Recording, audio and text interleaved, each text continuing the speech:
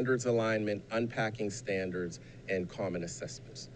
Teachers within professional learning community model will use learning targets. Teachers build lessons to meet the needs of students, and they also scaffold assignments and lessons and engage in differentiation. The collaborative team, that is the group of teachers who come together to work collaboratively and interdependently of each other towards that common goal of student achievement, increasing student achievement, teachers having a better understanding of how students are performing. And so oftentimes under that PLC model, you will hear the term collaborative team.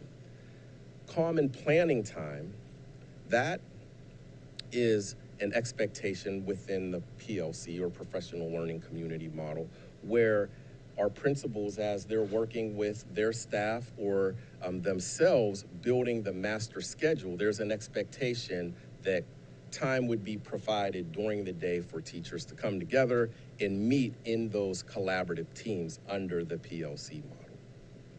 And we can see the definition there for common planning time includes bringing teachers together to learn from one another and collaborate on projects that lead to improvements in lesson quality, instructional effectiveness, and student achievement. Student achievement being that bottom line marker. And then professional development, there's also a PD component to a PLC model, which allows teachers to engage in new learning, building new skills, and that professional development will traditionally occur outside of the common planning time where that collaborative team meets. When we talk about common planning time, there were 5 components that we wanted to share with you this evening. That includes discussing teacher work, looking at student data, looking at student work, analyzing student work, and discussing professional literature, and creating courses and curriculum. And so these are really, these terms and definitions here, that really defines the work or outlines the work that's happening in the collaborative team during that collaborative or common planning time. As teachers are discussing their work, they're working collectively to review their own lesson plans and assessments that have been used in the class, and they're offering feedback and looking at ways to enhance or improve the lessons that they've previously created. Now, discussing student data, there's an expectation that the teachers or that collaborative team during common planning time, that they engage in what we would call like a data dive, where we're analyzing student data and getting more familiar in our understanding with how students are performing. And so you'll oftentimes hear the MTSS process. We talk about multi-tiered systems of support, or you'll hear us mention that we really want to be able to support students by name and need. When we talk about supporting students by name and need, getting into those collaborative teams during that common planning time and grappling with and having discourse around the student performance data, that allows us to have that better understanding of what we need to do in order to meet the students by name and need. And so we talk a little bit about that there in the definition. And then discussing student work. Teachers are able to look at student work, assess student work, analyze it, and make recommendations. So they're not just looking at student work as it relates to moving toward mastery of a standard, but they're also looking at it through a lens with how can teachers be better informed based upon the student work to make instructional shifts in their own teaching, and then be able to give students appropriate feedback. Discussing professional literature, teachers have opportunities to select texts, research, evidence-based practices. We want our common planning time to be a place and a space where teachers come together as learners so they can learn from each other, improve their craft and have a better, deeper understanding of what's happening in the class, what their practices are yielding, and how to better leverage the things that they're doing to yield greater student outcomes. And then creating courses and curriculum allows teachers to work collaboratively on lesson plans, assignments, projects, new courses, such as interdisciplinary courses taught by two teachers from different subjects. And that's just an example of what we may see. Professional development expands one's knowledge base. And so there are some differences between professional development and what we would expect teachers to do during that common planning time. There are some benefits to professional development. Professional development usually takes place once the employee has secured a position within the division, and it allows them to increase their expertise specific to certain skills or tasks, and it also cultivates and increases confidence and credibility. It increases their earning potential and higher ability, and it's not, we listed a couple of things here under professional development as far as types, but it can go beyond that. But we would look at seminars, webinars, conferences, workshops, volunteer events, classes, and programs. And some of the benefits that we've experienced over the past number of years here in Falls Church City are the continuing education, earning certificates, earning a license. We're proud of our partnerships with UVA, Virginia Tech, and Northern Virginia. And when we talk about investing in our people over the past year, we've really doubled down on our efforts to provide pathways under our professional development model for support staff to be able to take a pathway towards becoming a licensed and certified teacher. We also talk about the organization as far as leadership development and opportunities to build a pipeline for future leaders in our organization. Those are all of the things that would come under professional development opportunities for our staff. Taking classes and programs and getting a higher degree. And last week we heard in our compensation study that the majority of our staff, our professional staff, teaching staff, are at that master's degree or above. And so, again, we want to continue to leverage our partnerships with Virginia Tech and UVA, and Nova, and some of the other universities to be able to offer advanced degrees to our staff. When we look at professional development across the entire school calendar, we know that we do provide teachers with flexibility prior to the week of convocation. And so what we mean by that is we don't mandate that teachers report to their school buildings or to CO that week prior to convocation to engage in division level professional development. But what we do ask them to do is engage in professional development on their own time, of their own interest or curriculum area. But during the year, we do offer multiple days of division level professional development. We have 4 days. 3 of those days are front loaded, and they begin during that week before the students return. And then we have 2 half days that we offer. And typically those days will fall, one will fall in November or the fall time frame, and then the other in the spring. And those are, again, division-wide half-day professional development where we're able to bring in all staff or work at the the building level on division-level professional development. And then we have our early release Wednesdays, and they provide opportunities for our division-level training, but they also allow us to do cross-team and cross-school work, as well as interdepartmental collaboration. And some of the things that we listed there are things that I've mentioned previously around leadership development, action planning, and instructional planning, as well as cohort work. Thank you. So how are we using early release Wednesdays in Falls Church City? When we look at the big picture, our early release Wednesdays allow us to dedicate time to specific strategies within our school action plan. If you remember back at the beginning of the year, we had our principals come in and share their school action plans and talk specifically about the goals that they aspire to reach with their instructional staff and impacts that would have on their students' overall academic success and well-being. So our early release Wednesdays allow our school principals to dig into that work. We also talked about investing in our people and IB-infused teaching and learning. And so we can provide teacher-led PD, highlighting best practices aligned to learning goals and outcomes. We're small, but we have phenomenal teachers, and we oftentimes call upon our teachers to lead professional development.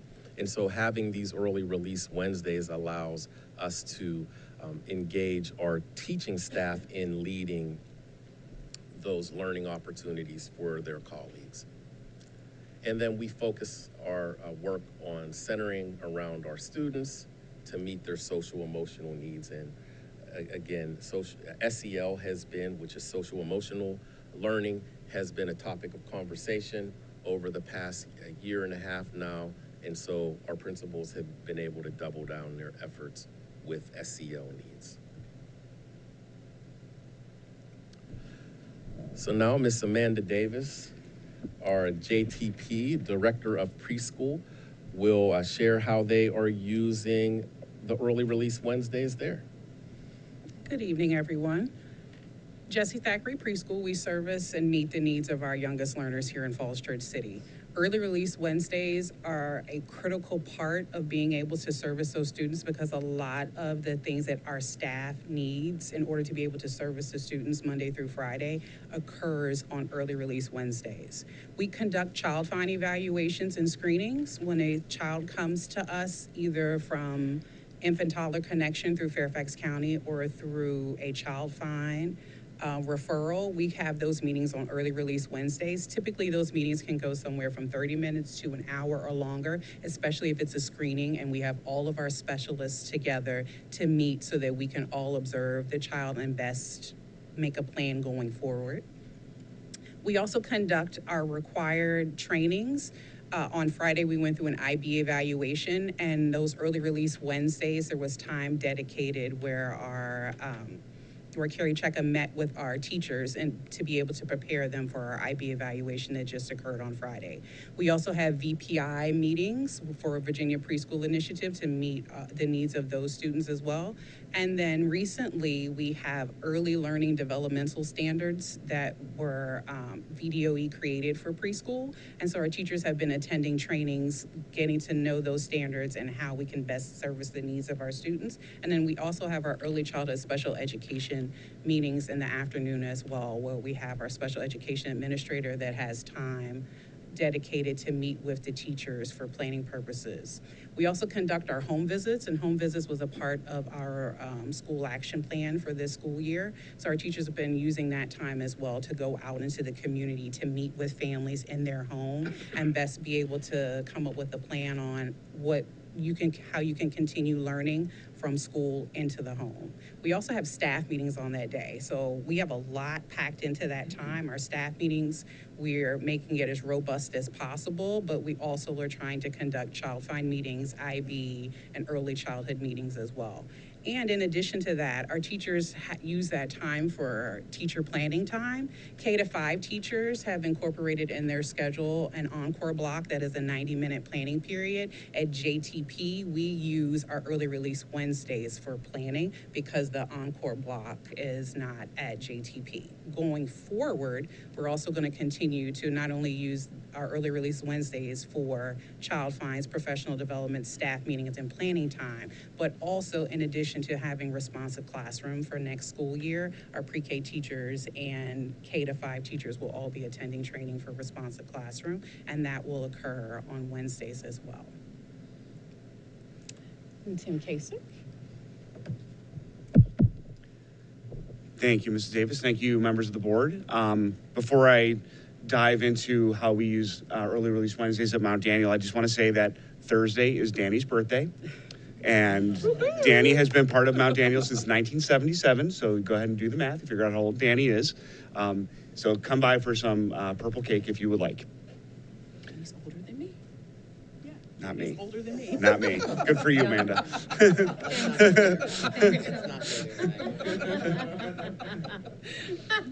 So last spring and last summer, we took a deep dive into our master schedule to really address the need for teachers to have more common planning time.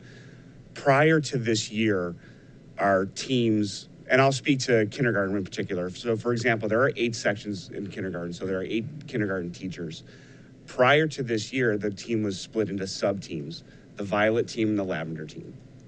And they would meet in groups of 4 to have the discussions around what Mr. Bates was talking about earlier, all those professional learning community types of questions. What do we want our children to learn? How will they know? How will we know if they learned it? What will they do if they didn't learn it? And what will we do if they already know it?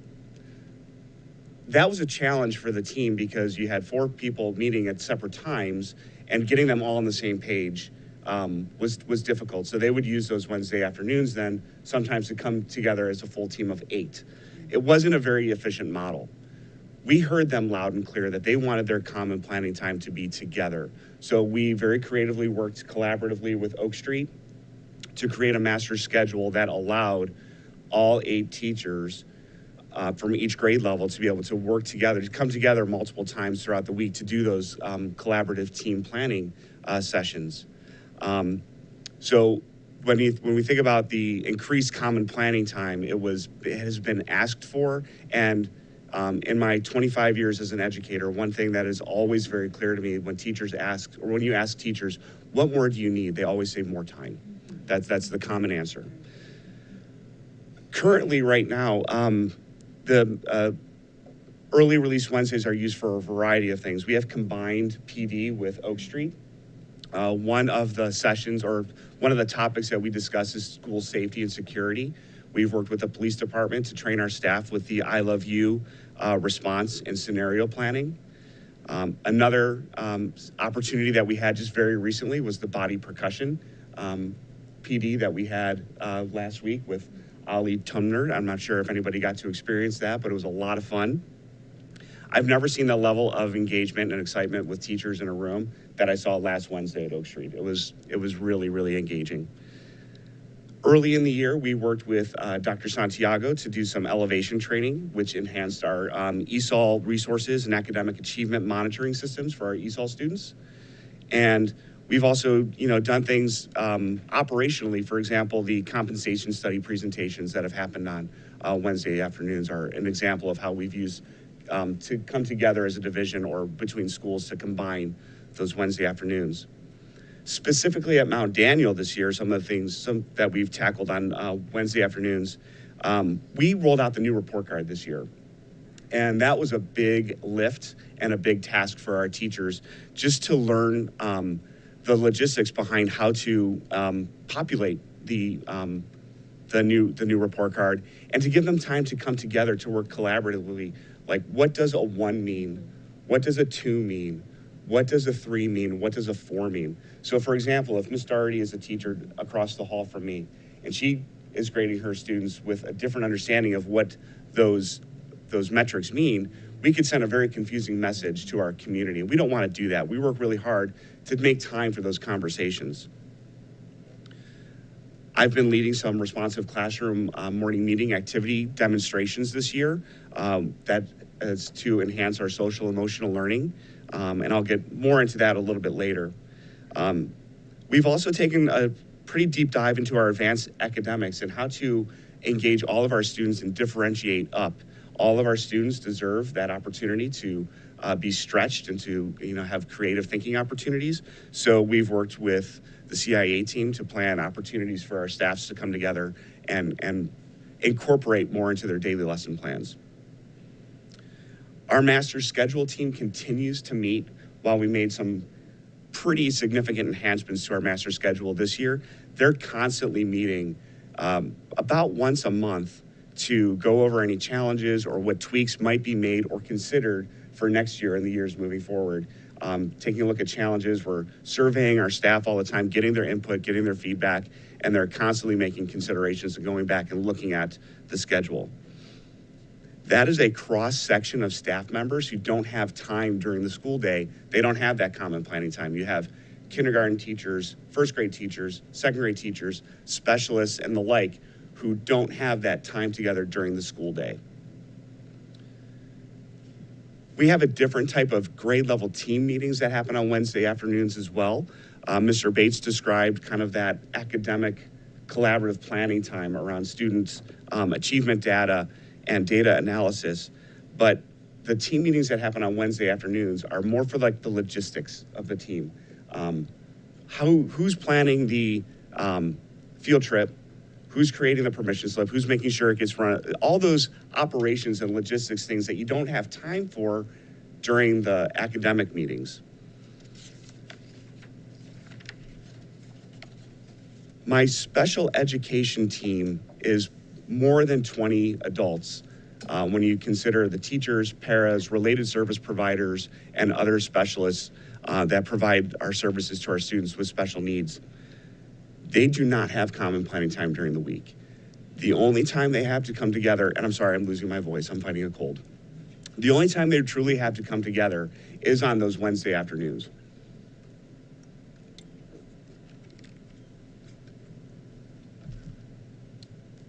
Our special education paras have received professional learning in the area of IEP basics and applied behavior analysis basics for paraprofessionals. Our paras do so much work. They are hands-on with our kids. They are the front line. So giving them the professional learning that they need on those Wednesday afternoons has been really crucial to help meet the needs of our students. The case managers and paras are given time to collaborate on Wednesday afternoons because our paras have a contract that is limited and they don't have time during the day because as soon as the students arrive, all students arrive, we hit the ground running, literally. Mm-hmm. If you've been to Mount Daniel, you see me in my sneakers because I'm literally running. Another component of our Wednesday afternoons that we use is our curriculum team leaders are receiving professional development, and these are the folks that really move that instructional piece forward. They're getting training in meeting facilitation, like adaptive schools meeting, planning strategies, and the like. This is also the time for me to have my leadership team meetings. Again, it's a cross-section of the staff. I have teachers and representatives from all over the building, and to be able to come together to monitor our school action plan, share and disseminate information, long-term planning and summer school planning and resource deployment, and setting and monitoring the vision and mission of Mount Daniel are some of the ways that we currently use our Wednesday afternoons. In thinking of the years to come, a couple of big initiatives that we have coming up is more enhanced responsive classroom training. And responsive classroom, you hear us say it a lot, but the definition from the website is an evidence-based approach to teaching and discipline that focuses on engaging academics, positive community, effective management, and developmental awareness. These professional development books and resources help elementary and middle school educators create safe, joyful, and engaging classrooms and school communities. And it's not a one and done type of professional learning. It is the very best professional learning that I got to experience as a teacher, and it's an intense 4 days for round one. And then it continues as you go, and the library books that I still pull off my shelf daily to help support teachers and students has been so beneficial. And I'm very excited that we have the opportunity, that you've all made the investment to give us that opportunity with our teachers and staff. And then finally, we're having new reading standards that are being introduced by the VDOE, and those new reading standards are going to come with evidence-based curriculum that's going to be adopted for the 24-25 school year. So we're going to need professional learning for all staff in order to implement the new curriculum with fidelity. So thank you for giving me the time to kind of talk about and illustrate how we use our time and why we just feel it's important, but to engage in this discussion, in this conversation. Thank you. Mr. Kasich just did such a wonderful job explaining so much of what we already do. Can you hear me? Sorry, I thought you said no. I would also add that division-wide professional development also happens on these early release Wednesdays. For instance, Dr. Santiago, our director of equity, we are required to participate in 2 hours of cultural proficiency training every staff member in the division. And this particular training, in order to be done correctly, effectively, appropriately, it must be in groups that are no larger than 20. And so that's what a lot of our early release Wednesdays have been used for across the division, is that Dr. Santiago will use a location around the division to be able to offer up various opportunities for staff members to sign up 20 at a time. So that's one piece. He said so many of the other things that we use our early release Wednesdays for, our CTLs or our collaborative team leaders, when they receive this leadership training, it's another combined professional development that is provided by our CIA team, and it's incredibly supportive. They're growing a lot. They're getting a lot of input in that.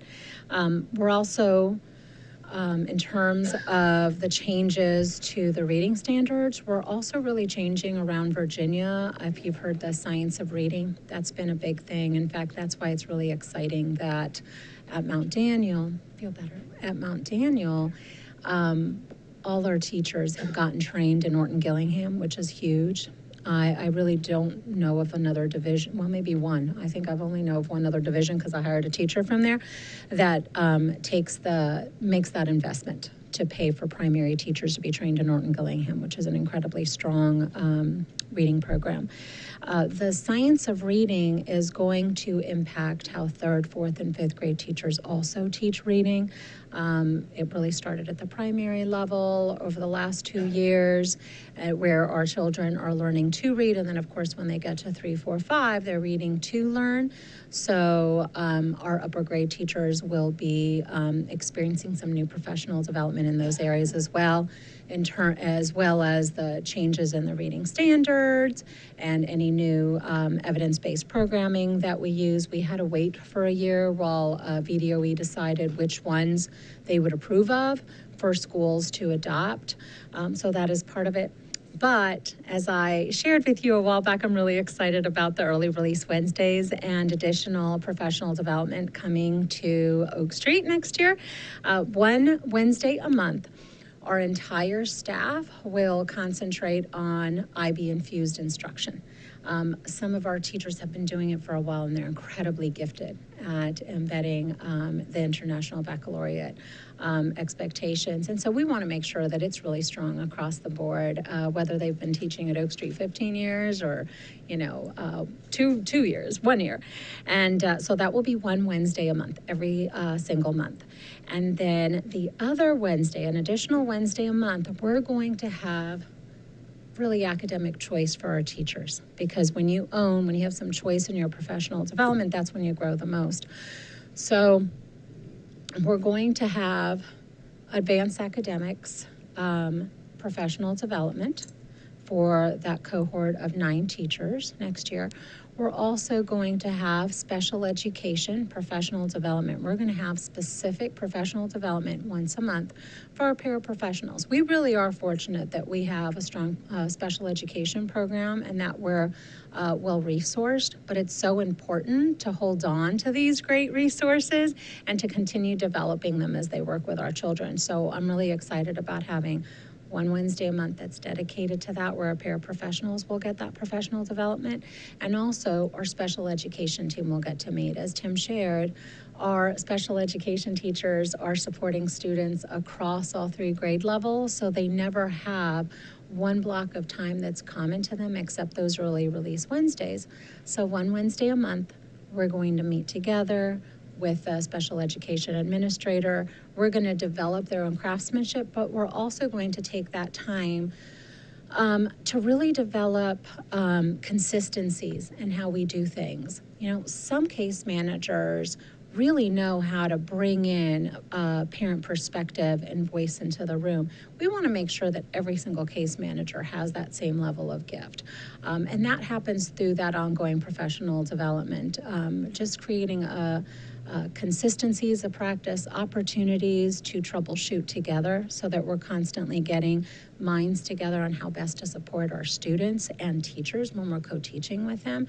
So that's going to be a wonderful opportunity set aside once a month. I'm also really excited because we're going to have book studies. We're going to have book studies both in math and in language arts. So for language arts, our literacy coach is looking through all sorts of great books. She was trying to choose between 2 science of reading books. She's like, this one's really good, but it's a little dry. This one's really good, and it's a little bit more engaging. So we're going to purchase 4 different books, 10 books of each of the 4, so that we'll have 2 book study opportunities the first semester and 2 book study opportunities the second semester. And so I'm excited about that. Of course, I want to participate in each one. We're also going to have our math professional development available as well. And so one of the 45-minute blocks will be, I know I'm saying a lot more than what's on the slide, but it wouldn't fit in the slide. So one of the 45-minute blocks will be about rich math tasks, rigorous math tasks. And then the other 45-minute block will be, and I might get this wrong, building thinking classrooms. And so Jen Fessenden, she has already done so, led the building thinking classrooms at the secondary level. And so I'm really excited to have her be able to be invited, because she's available. She makes herself available. Be invited to Oak Street once a month during one early release Wednesday a month, where she will be able to lead one of the book talks for teachers to talk about building thinking classrooms. We also are going to offer up ongoing social emotional learning opportunities. One of the things I've talked about at our principal coffees is the zones of regulation that we're going to implement as part of our Tier 1, where our counselors will teach zones of regulation to every single class, 3 through 5. And then we're also going to offer parent training and sharing so that we're all using the same language at home and at school with our students. And so you'll be invited to a principal coffee next year where you'll get your own color poster that you can put on your refrigerator or wherever you like, so that our students are able to really, when they're a little too frustrated maybe to exactly share in language, they can use that color and say, this is how I'm feeling right now. And then you can go to, okay, what kind of strategies do you have available that you can use right now? So we want to make sure our teachers are all trained in that as well. Even though our counselors will be teaching our students, we want to make sure our grade level teachers are also experienced with the language. So that will be one of the professional development opportunities that will be offered periodically once a month. And also trauma-informed classrooms is another piece. Responsive classroom is another one. So we want to just make sure that we have this amazing menu of professional development opportunities offered once a month on Wednesdays, where teachers have some say in what they want to learn from. They can also take turns. They might decide that part of their team is going to go to these trainings right here, part of the team will go over here, and then they can bring it all to their collaborative planning during the week. So we're excited about that Wednesday. And then, of course, the other Wednesday where we will all come together and be able to really build up our IB instruction. Another piece I want to make sure to share is also that currently in the future as well, our Encore specialists, well, they're the ones teaching all the classes at the same time that the teachers are able to have that common planning time. So those early release Wednesdays are when they're able to come together with our PYP leaders and our IB coordinator, and they check in on a quarterly basis to be able to have that vertical articulation about how PYP is being embedded throughout our Encore classes. So we're going to be really busy, but we're really excited about it. So thank you. Hello, everybody, and I think Rob and Dave are behind me. So I'm going to ask if you all want to grab this other mic to chime in too.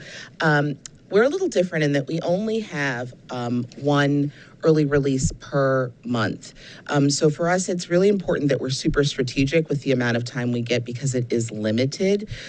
So one of the things we do as a leadership team to start the year, actually it's in the summer, we sit down with our action plan from the prior year because they are multi-year plans, and we look at what are our goals and then how are we going to utilize that early release time to make sure we're meeting those needs and providing that time for teachers to do the work needed to support the goals that we've created together. So that's sort of the beginning of how the process works. And then we really look at how we align those blocks of time to map it out for the year. And it always starts off so pretty with the best laid plans. And we're like, oh, by the end of the year, we'll have it all done. It'll be perfect, right? And then comes a shift in how we're going to do lockdown drills, and we need to eke in time for the budget, and here comes a mandatory training for the state, right? So that time every year just gets gobbled up. But we really do try to stay true to keeping some of the foundational things you see here, but just to kind of operationalize it a little bit. William started off to talk a little bit about how we use our EduSpeak, which is true, but the common planning time at the middle school that is built into this teacher's daily planning time is by team. So it's by 6th grade team, 7th grade team, 8th grade team, and Encore. So all of those teacher teams get planning time together. The way it's built at middle school is centered around students, right? So those students, in theory, matriculate by grade level with the same cluster groups of teachers, and thereby those teachers have the same planning time to be able to talk about students. It's harder to do these days because we do have a lot of teachers that teach off of specific teams. So that's one of the things that we're sort of wrestling with as we keep a master schedule together is how do we keep the integrity of those team-student conversations together. So when you build it by team, what it means you don't have is time to meet by curricular department. So the math department, the science department, right? So Wednesdays becomes the time that we really give them to meet by department. Not only is it the time that the middle school can meet by department, it becomes the time we can meet vertically because we're all off. So as we've tried to become better in aligning our MYP practices that span 610, and actually as we align our language for approaches to teaching and learning that spans 612, that time becomes sort of mission critical, right, that we go across campus. For the high school, their common planning time is scheduled around department. So it is by curricular group. What does that sacrifice? The ability to have time to talk about students. So then early release time becomes critical because we need counselors, special educators, ESOL teachers, the specialists who don't have that common time built in to also be accessible. So it's sort of two different groups, but that early release time solves the problem to be able to bring everyone together. So it really does become mission critical. The other piece that William talked about was the professional development. We know right now it's more paramount than ever that we give our teachers an opportunity to get that new learning, to engage in learning from others, and to have the space and time to reflect. And I think, Kareem, you mentioned this too, to implement. We throw a lot at them with new learning, and we don't give them time to digest it, to unpack it, to reflect on it, but then more importantly, to implement it and then come back to it to say it worked or it didn't work. We just keep going. And early release time, when we've given them that efficacy to take it on and build it themselves, they come back and say, this was good. We had the opportunity to do this. I think for us, the most powerful early release we had was one at the start of the year, where we sat down and we watched them for the first time in a long time come together as a campus and really dig into goals that they wanted to write 612. And we were like, okay, it's 2:00. You guys can go to your next session. They didn't leave. And it was the first time that we said, oh my gosh, just like don't say anything, let them stay. Because they hadn't had it in so long. Just give them that time. And so for us, it does become sort of mission critical to getting the actual needs of the work done. Some of the things we've listed here on the slide, though, just for your own knowledge, we do have some departments that are cross-campus, so our CTE department, we have teachers that teach in 2 schools, our language acquisition and our mathematics department, so this becomes the only time that they have to be able to meet as an entire campus. To the best of our ability, Matt Sowers does everything he can to try to get our language acquisition teachers off at the same time. Sometimes it works, sometimes it doesn't. When it doesn't, we need early release Wednesdays. So that again becomes mission critical. I think on the next slide, Dave and Rob, please chime in here. We've had to use a lot of this for operational needs this year, specifically as we've talked about drills and other conversations that relates to budget and scheduling. Did you want to add anything? I mean, I don't know if I can say it any better than you, Valerie, but I will say when Valerie says this is when our departments meet, it literally is. Like, our short Wednesdays are booked from 12 to 3. Our kids walk out at 12:10, and our teachers are in meetings right away. It is every single Wednesday. They are booked from 12:10 to 3. And the only thing that I would say, kind of looking forward, is that I think everyone in this room recognizes that our kids are different post-COVID. And this would be, from a secondary campus lens, this would be the chance for us to teach our teachers how to address those needs. These are things that we've heard from our teachers all year. It's like, I need tools in my tool belt on how to address the needs of the kids sitting in front of me. And we have heard that. We have taken that in. We've done all of our teacher check-ins to hear that consistently. And I think as we look forward to next year and the years forward, we have to address kind of, the trauma and what has come off of COVID and that learning disruption. So that would be kind of my thought looking forward. But I think from a middle school lens, just please know that our short Wednesdays are packed. And it was one of those trade-offs with our instructional leadership team that if we go with a master schedule that is team-based, then they get those short Wednesdays to really dig into some of that department work. So that's from a middle school lens. And here's Dave. And I would just add that you heard Valerie say we can plan this and we have more than enough things that teachers already are engaged in. But what we can't plan for is all the things that pop up, and the time becomes invaluable because more often than not, it's that time for us to work on the operational piece or whatever it is that happens to be the piece of the moment where we have actual time to bring everybody together. So it's super useful time for all of us. And I think the last thing I'd offer that has not been shared today, it actually is the only time that we have dedicated to support our new teachers. And I don't want that to get lost because our new teachers, I think, come here and they come here for all the right reasons. And we have a great layer of support with our CIA team and the mentoring work that Sally Larish does to match them with mentors in the building. And this actually becomes the only time that we can actually pull them together to sit down and offer them some face time and support as a cohort. And so I do worry about not being able to offer that because it's very hard to enter this profession as is, and to not be able to have this time where they can do this unencumbered, not after school, not on sacrificing time that they would see as their instructional planning time. I do worry about that as we continue to try to build up our newest professionals. So, and that Valerie, is it for me. Can I jump in real quick? Yes, please. To echo Valerie, there's another group of people that this is the only time that they get to collaborate, and that's our support staff. Our support staff clock out at 3:15. And our short Wednesdays are the only time that they can get any sort of training on contract hours. So that's when they would do their CPI training. That's when they would do their Virginia IEP training. And so every short Wednesday, we have our paras and our support staff in a training session because that is the only time that they are able to contractually. So just wanted to add that in as another group of people that that's their time too. And thank you. Thanks.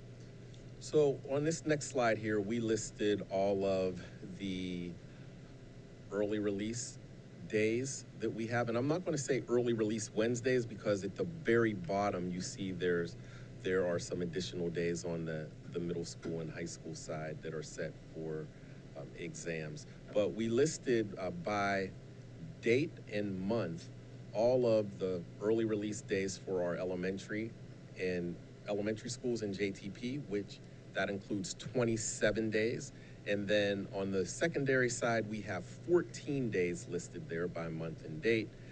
But again, noting that We have 4 days for final exams, and then the 7th of June is that last day or an early release day. So, I'm sorry, That's okay. just one more note I failed to mention. At the very bottom there, we did include the dismissal times. And so you have the early release dismissal time for JTP and for our elementary schools at 12:40 p.m. and 1:15 p.m. And then the regular release time for JTP, which is 2:20 p.m. and our elementary schools, which is 3:50 p.m. And then next to that, we have our secondary campus early release at 12:10 p.m.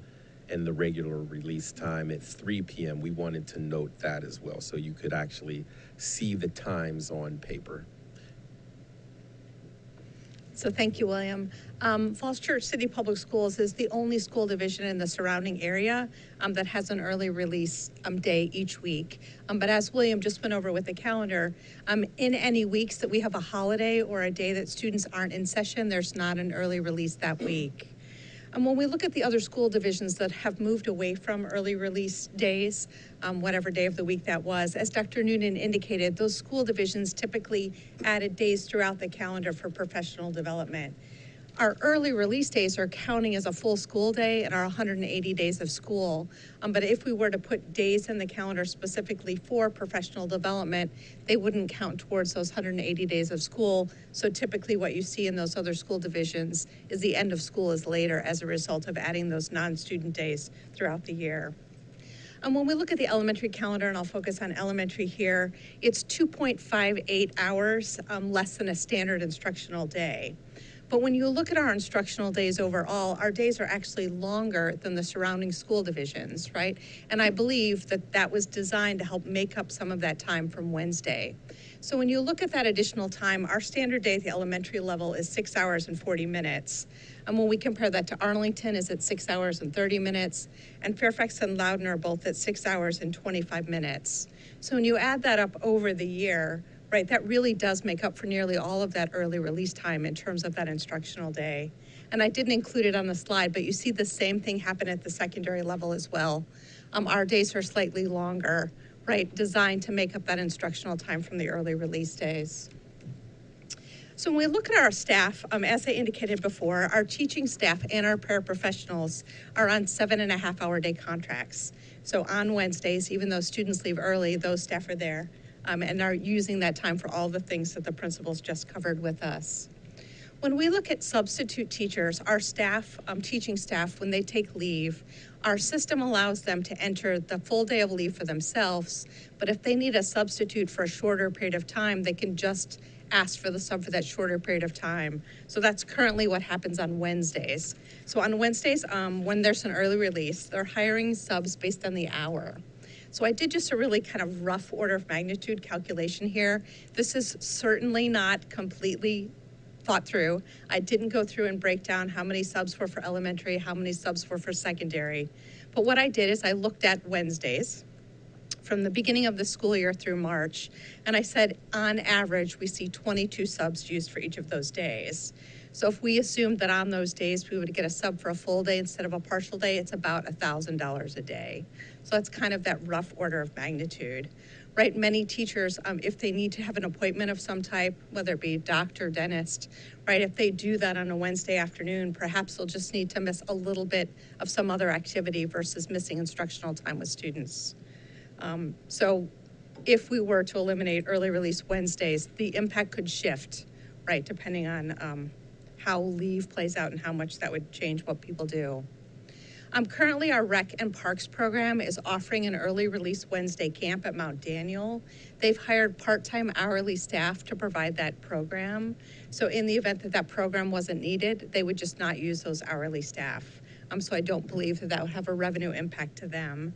And when we look at our daycare program, any change that we would make in Wednesdays or the schedule would also impact daycare, depending on what we did.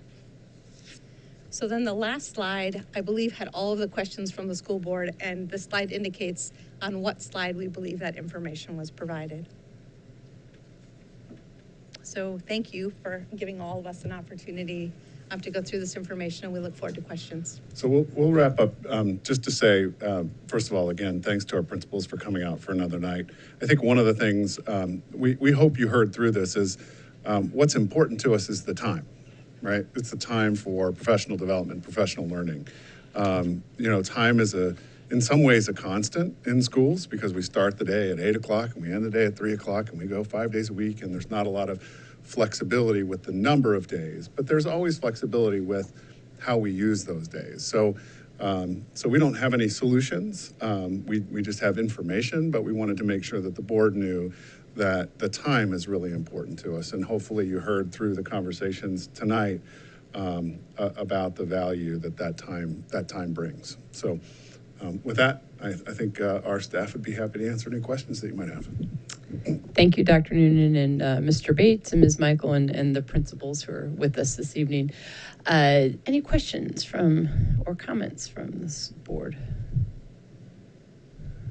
Yes, Ms. Silverman. Thank you, Dr. Noonan, Mr. Bates, and to all the principals who are here to discuss this important issue. I just want to first start with, being the daughter of a public school teacher, I grew up understanding the need for time in schools. And so that's not something I take lightly, and it's something that I saw growing up, and I helped grade papers for my mother once I got to a grade level old enough to do so.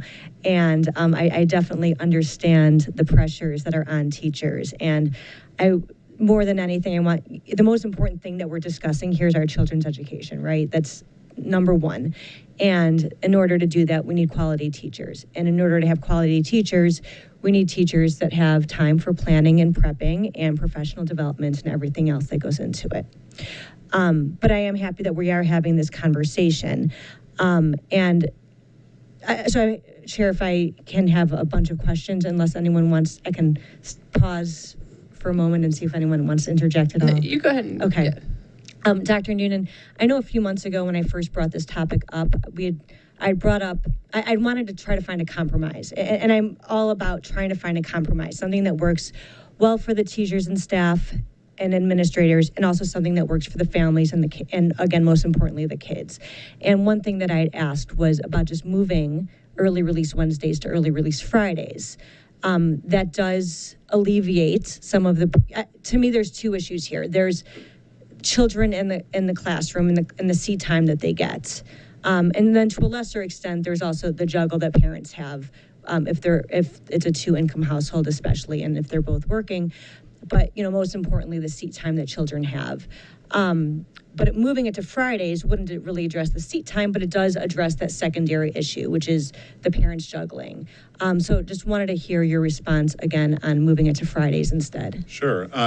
Well, let me just say this about the seat time first, and I think that was the point that I think Kristen Michael was trying to make, was that our days are longer on Monday, Tuesday, Thursday, and Friday, and that cumulative time over the course of the year makes up for that seat time on those Wednesdays. So we are completely aligned with everyone else with respect to seat time around us. So putting back the half-day Wednesdays to become full-time Wednesdays would actually extend our seat time even more than surrounding jurisdictions. And I'm not suggesting that's a bad thing or a good thing, it just is.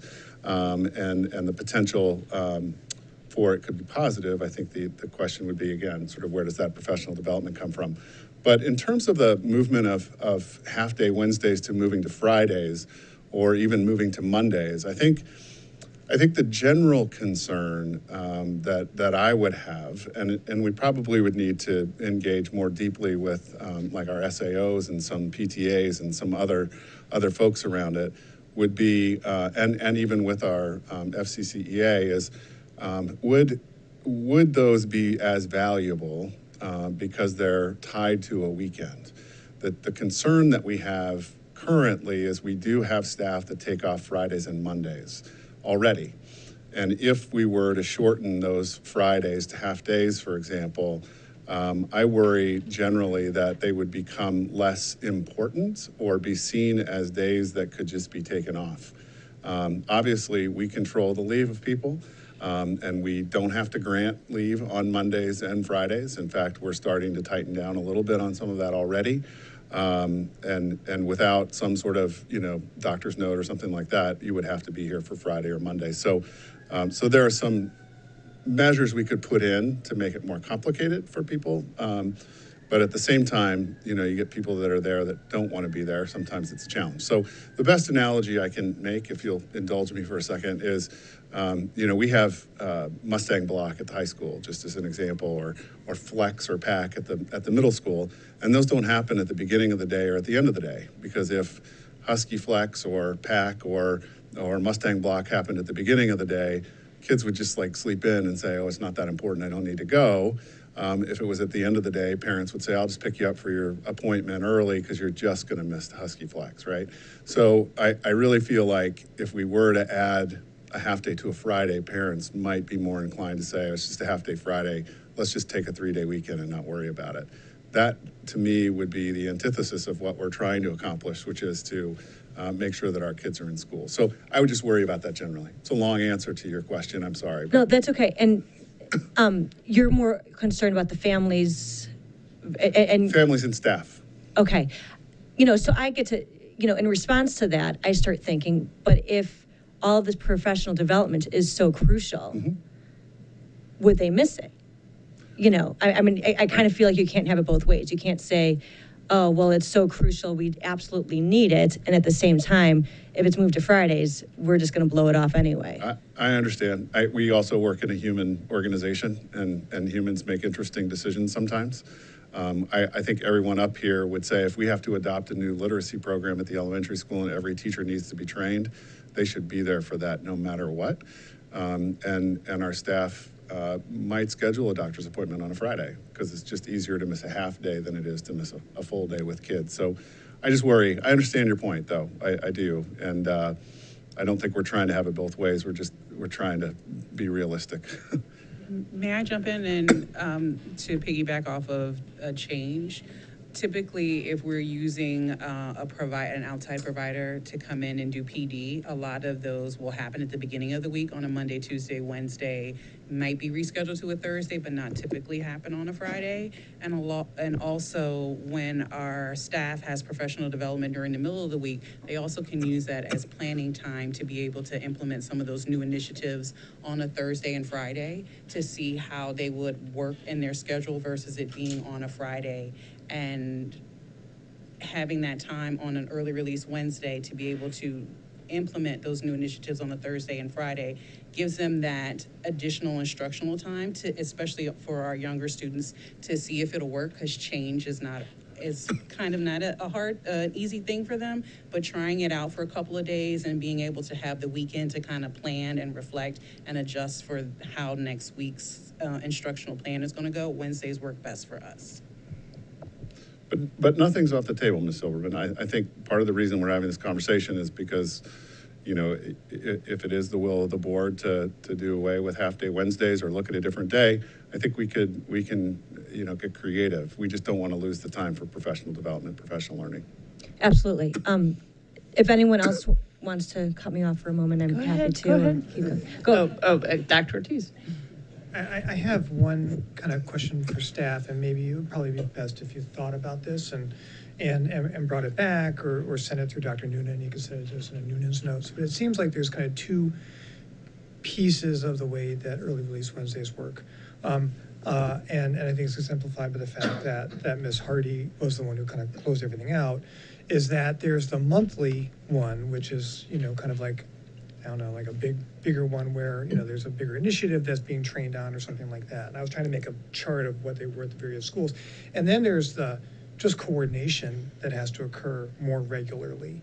And especially it seems that between Oak Street and Mount Daniel, it's really essential that happens more regularly. So I think, even if there were, magically 370 days in a year, and we could just add 5 more days and not worry about it, it seems like even if we could make up all those hours, that there's something there that's missing, especially in that regular coordination for the younger learners. And I think that's something that I'd like to know, what is really special about that time that is different than, okay, we need to get everybody trained on this reading program. We'll do that over the, once a month over the next few months, and I think, so that's kind of the question I have is, what's the difference between the kinds of coordination that occurs, regularly versus the periodic training that occurs? That's a great question. But actually, I want to touch on the reading, though, because last year, because my school was a pre-K-5, I did go through the Science of Learning training, and it was a lot. It was really good training, but good training needs to be implemented right away.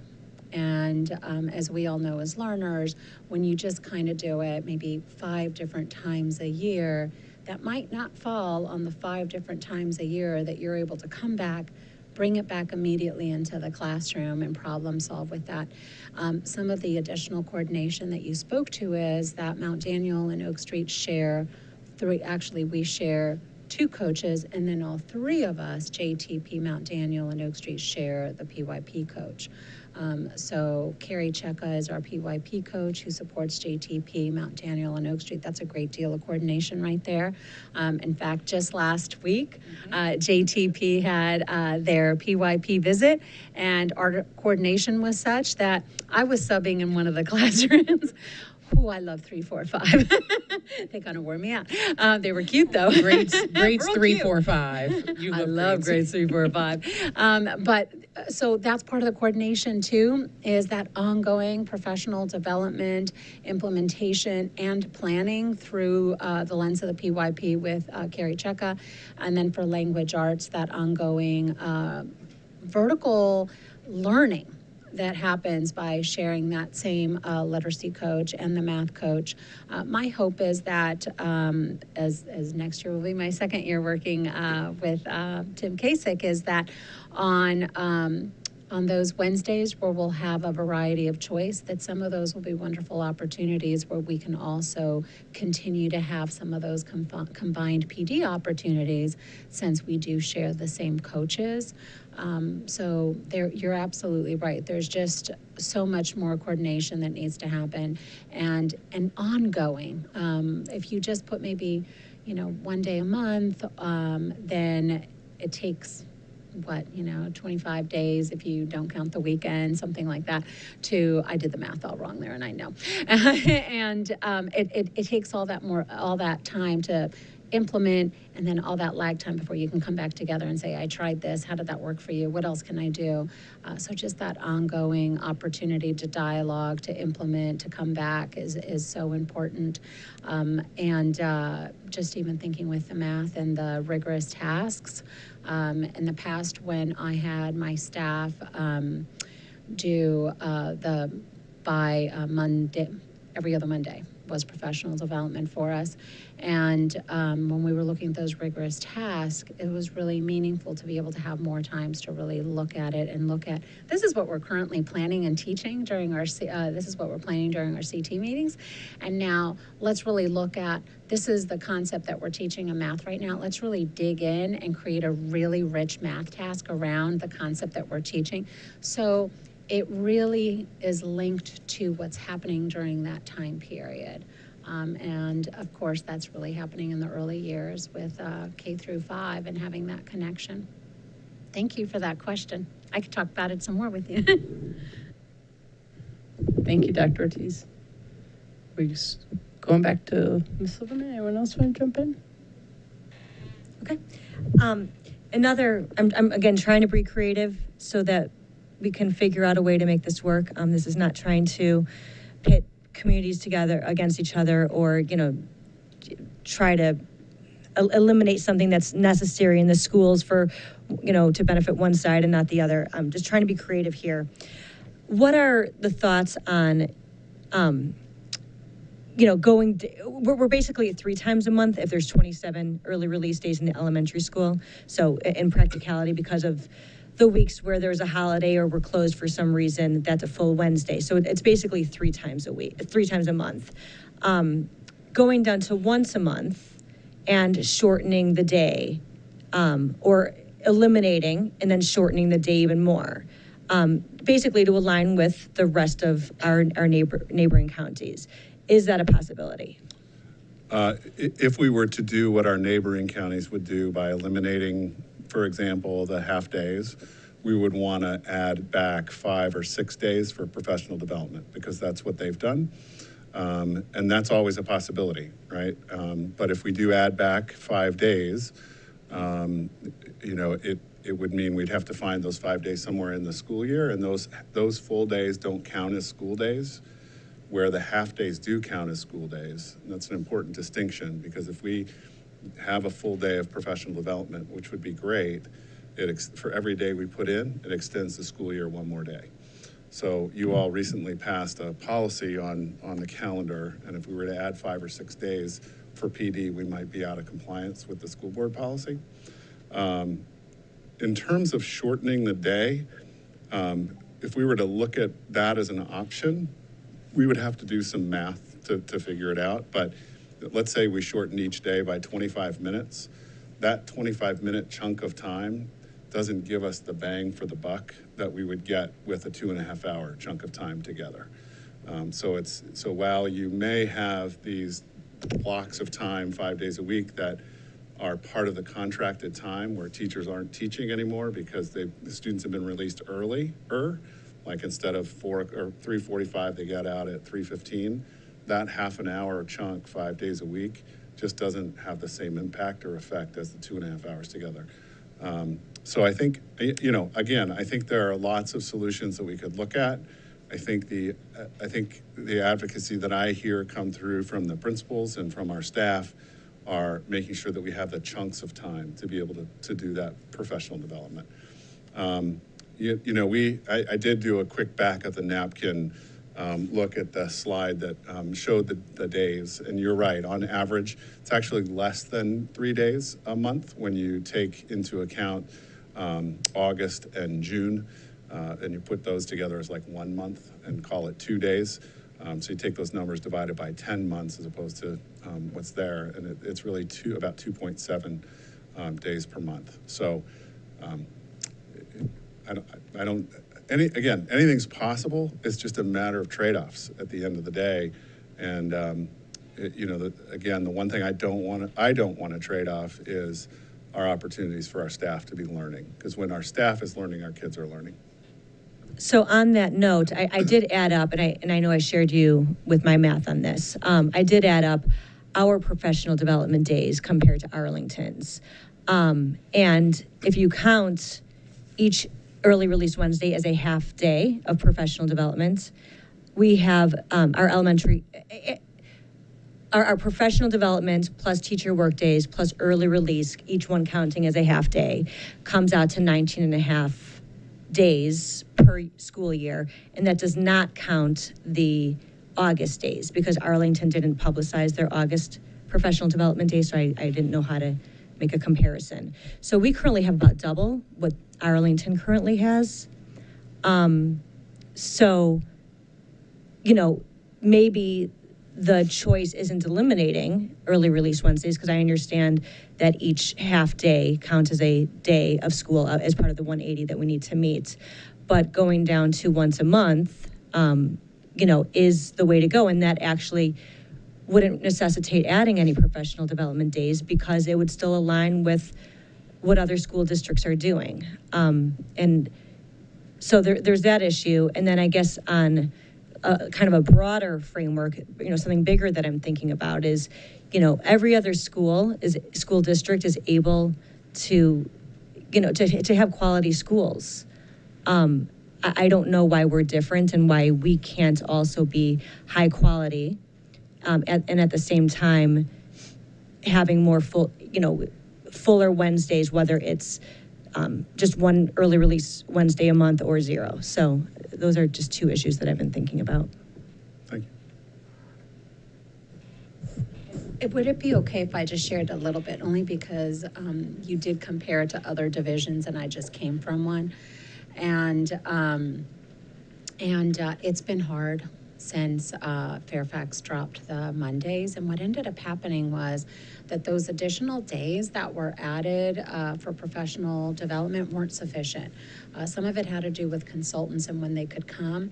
And what ended up happening was really kind of a nightmare when it comes to substitute teaching, because some of the professional development had to occur during the week. And so we would hire substitutes and say, okay, you know, let's say this grade level is going to get trained, let's say in Orton Gillingham. And okay, that's great. We got the money, we've got the sub coverage, and we're going to do all this. And then all of a sudden, subs would call out, and it was this hoopla. And as you know, sub coverage has really become an issue across the board. It currently is for us. That was actually a surprise for me that it's an issue here too. I thought maybe it was just them problem. And so that was something that we did face. The other thing that we had to do was my past staff had to come in early 4 times a month in order to continue to do the professional development that was required, because those days just weren't sufficient, because they easily get taken up with what VDOE comes up with. VDOE makes changes after the school year has started. So even if you have days in advance in August and you're like, all right, we're going to do it all there, we're going to get our teachers trained, all of a sudden VDOE doesn't come up with the changes until after the school year has begun. So there were a lot of other impacts. There also, teacher retention rates in Falls Church are really pretty great. And they have continued to go down in neighboring divisions like Arlington and Fairfax and Alexandria. Yes, some of it is simply just traffic, right?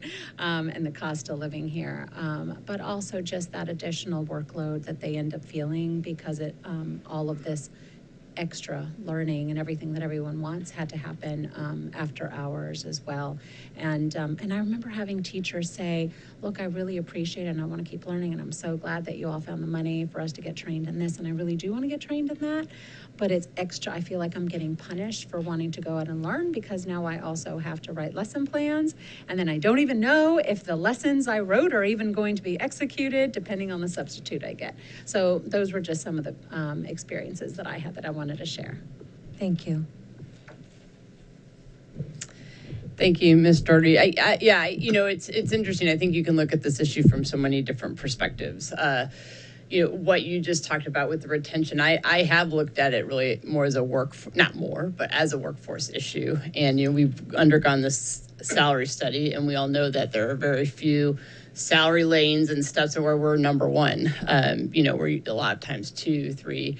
And, you know, so if someone's looking at, a salary is not quite where this other school division is, but I have a Wednesday afternoon or once a month that I can meet with my colleagues and talk about students go through professional development, you know, that's something that, you know, I think goes a long way. The other piece that we didn't talk about is, you know, for the secondary level, so I have a 7th grader and a junior. And, you know, we talk a lot with our strategic plan about social and emotional well-being. And I just have to say that I think that those early release Wednesdays for that age group is huge, you know, because the ability for them to, on a nice day, walk home with their friends, just downtime. Our junior is always, you know, he's a football player, he's an athlete, you know, just for him to come down and have 2 hours where he can just relax before he goes to football practice or what have you. So I think that's, you know, something that we haven't talked about, that, you know, I know Dr. Dimmick will not agree with me on this, but I wouldn't even mind 2 days at the secondary level. But, you know, I because it just, watching my boys, that's just such a stress reliever for them. I do think that aligning the secondary with the elementary does help for those parents who have older siblings who can watch the younger ones, you know. And Ms. Silverman, you know, you and I have had many discussions. It is not lost on me that this is tough for parents who are both working. You know, this community centers really try to be partners and provided, you know, early release Wednesday services, but those have been hit or miss with staffing issues. So, you know, I definitely get that piece too. It's a complicated one. I do think that if we can have some alignment between that and those families who do have older siblings that can help watch the younger ones, But for me, I'm conflicted because I can really see it from all these different perspectives, and I understand each of those. So, yes, Ms. Silverman. First, I want to echo what Chair Downs just said. I think you made a lot of really good points, and I share a lot of them in terms of both the nuance and the complication of this issue. It reminds me of some of the other ones we've wrestled with where there isn't just an easy answer. And I just wanted to thank everybody because I just appreciate that this is a conversation and that we've all, coming to the table trying to be open-minded and recognizing all of the different facets to this. It's yet again, you can't please everyone. And so we're just trying to keep our eye on the prize on what are the biggest priorities here. I also, the liaison to the Rec and Parks Committee, and I know that they've been trying really hard to be good partners. And like Chair Downs said, with the staffing issues, haven't been able to fully offer the programs they would like. And I know that those programs don't work for everyone. Not every family can access those programs for a variety of reasons. But I'm just curious, regardless of exactly what short days look like in the future, if we were to have some, is there anything else that we can do to sort of ensure or beef up the options for childcare for the younger kids? I do love the idea of making sure they're aligned with secondary, because I think that will help some families, not all families, but that's one piece out of many that we could do. I'm just curious if there are other things on the table or out there that we can do to sort of have a stronger guarantee for our families. So the daycare program provides early release coverage to families that are enrolled in the program on a regular basis. A long time ago, I believe they did do some type of drop-in service on Wednesday, but they too have not been able to hire staff who will work just one day a week. Right, and then to hire all those additional staff to cover just Wednesdays, they need to pass that cost on to the families that are there the other day a week, right? So a long time ago, they made that tough decision that if you wanted the Wednesday coverage or coverage on the professional or the other non-school days, that you needed to be in the program, right? So I think the challenges have to do first with staff. That's definitely the highest challenge. And then the second thing we really have to think about is space. Right, so while teachers are in the building doing all these great things, right, those classrooms are in use, right? The daycare program has a substantial number of kids that are using the cafeteria, the gym, right? So we really have to think about in whatever solution that we put in place to try to make sure that that space works. And we've really worked hard with Parks and Rec in terms of trying to make that happen. But those are just some of the challenges that we work on in terms of trying to provide some additional childcare options for parents on Wednesdays. Great. I appreciate that. I understand there's only so much you can do about staffing challenges. And yes, trying to find enough people that only want to work a few hours a week is tough. And I don't know what the solution is. I'm just wondering if while we're in creativity mode, if there's something else we can be thinking about to make sure that we have a robust offering for our families. Again, knowing that doesn't work for everyone, but it would alleviate some of the pressures for some families. And then just to Ms. Silverman's point, I think it's important to always be looking at what surrounding jurisdictions are doing to get good ideas and to make sure that we are aware of what else is going on around us. But I don't know that always has to be our goalpost. Sometimes what other jurisdictions are doing is a good goal for us, and sometimes it's just fine, and we can be better than fine. So I think that it's a point well taken, but doesn't mean that just because other jurisdictions are doing it that it is best for us. Thank you, Ms. Tice. Dr. Dimick. Thank you, and thank you for your presentation. It was very helpful. I have a few different questions. The first is, are any of the early release Wednesdays virtual? No. Great, thank you. And then second, I guess in listening to everything and sort of knowing Ms. Silverman's concerns, first at the elementary, I guess I'm wondering if there's a way. I like early release Wednesdays. I do think they're very useful. Everything you presented demonstrates this usefulness. But I'm wondering if there's a way to streamline it a bit. I don't think 1 day a week is 1 day a month sounds sufficient from the volume of the work you cover. But for example, in next year's schedule, there are 4 days in May, and May we're at the end of the school year, there isn't, yes, more school happens in May, but do we need 4 days in May? And do we need 3 days in April? I guess I'm thinking, is there a way to tighten this up a bit? And then on the flip side of that, in hearing what the high school and middle school do, I agree with you, Chair Downs. And I do like, Mike, yeah, they're lovely to have early release Wednesdays. It's like a decompression for my kid. It sounds like, I guess I would not be adverse to adding additional days into that schedule, especially, front loading them so that they can be useful. Again, maybe in April and May, they're not as useful, but adding a second day earlier on in the school year so that you can really see the benefit from what you're doing, from the planning, from the, it seems to me at the high school and middle school where you're having only the grade level, like these sort of cross grade level things you do, and recognizing the importance of, if we really want to own sort of meeting each kid where they are, having those conversations, and if the only time to have those conversations is once a month, perhaps we're not doing our due diligence for those kids. So I guess I wonder, tighten a little on the elementary and see if the secondary actually needs more days.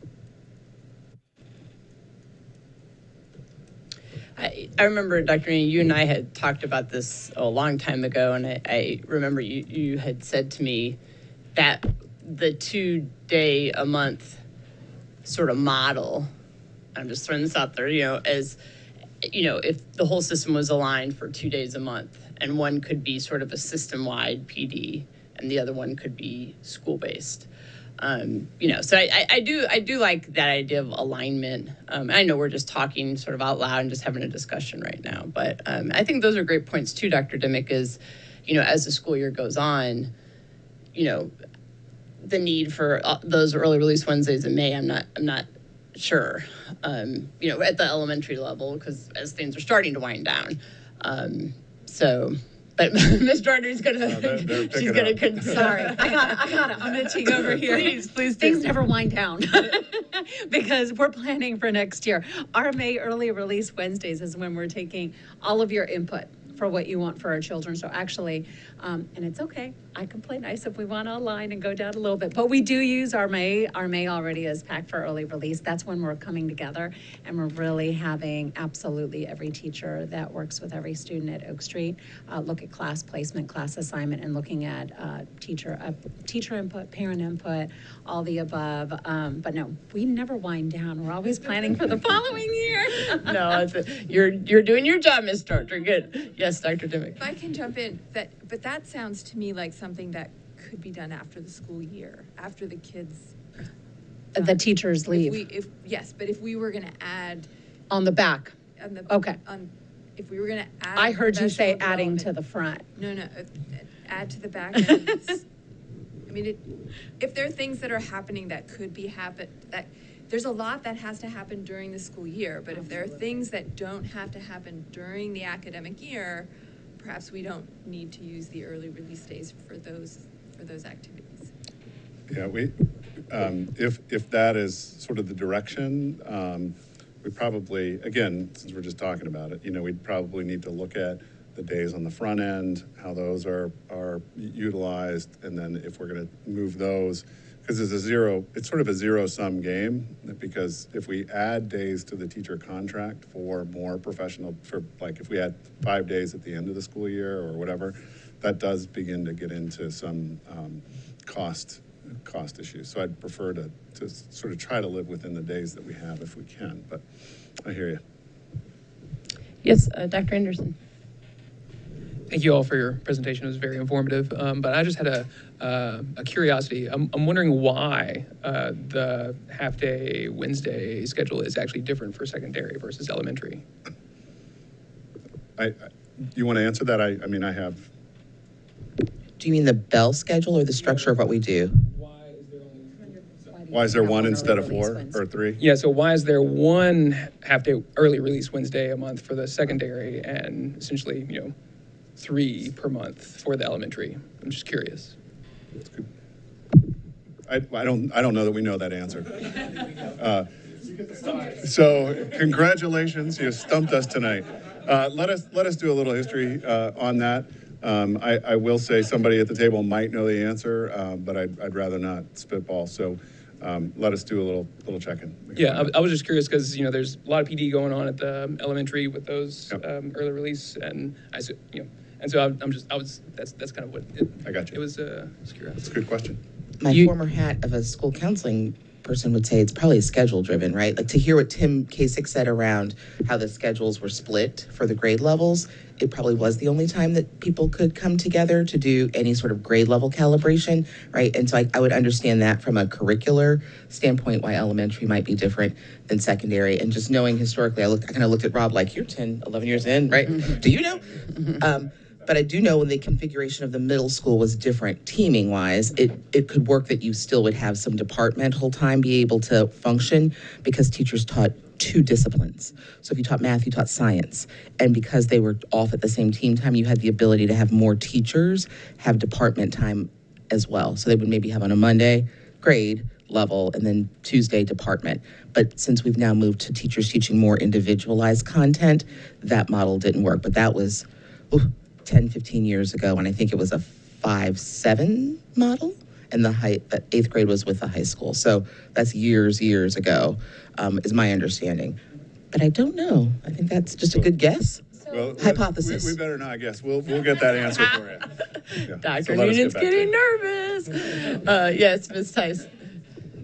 I had a question for either Ms. Hardy or maybe the gentleman behind you. I'm just curious, candidly, if on the early release Wednesdays and with the compressed schedule at the secondary campus, how do you feel about the instruction on those days? Do you feel like sometimes the instruction suffers? Do you feel like it's kind of a relief to have a shorter class and they are strategic in how they use those shorter classes? I know you don't have all that many, but I'm just curious how the instruction changes with those compressed schedules. It doesn't. I think that one of the things that surprises me every day at the middle school is that when the bell rings, people are teaching, and when it rings, they're still teaching. So from a planning perspective, from an instructional perspective, I don't think there's a miss at all. I don't think that there is this is a shorter day, so we're going to step back a little bit. I think it is, at least from the middle school perspective, it is, all hands on deck. They go, no matter what the day looks like, no matter what the schedule looks like. Well, they plan for the schedule. Thank you.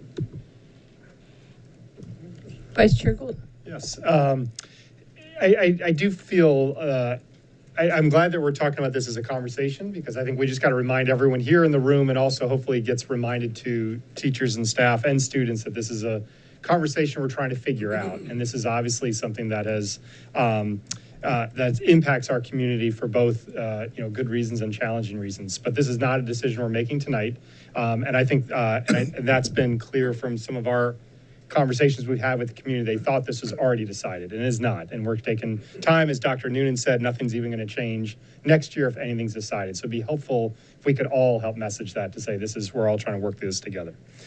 The other thought I had is I do find value in having half-day and full-day professional development. I know when I was a teacher, those are different. When I show up and there's no students all day, than what I would do if we actually had a half day. So I do like this kind of balance of having those.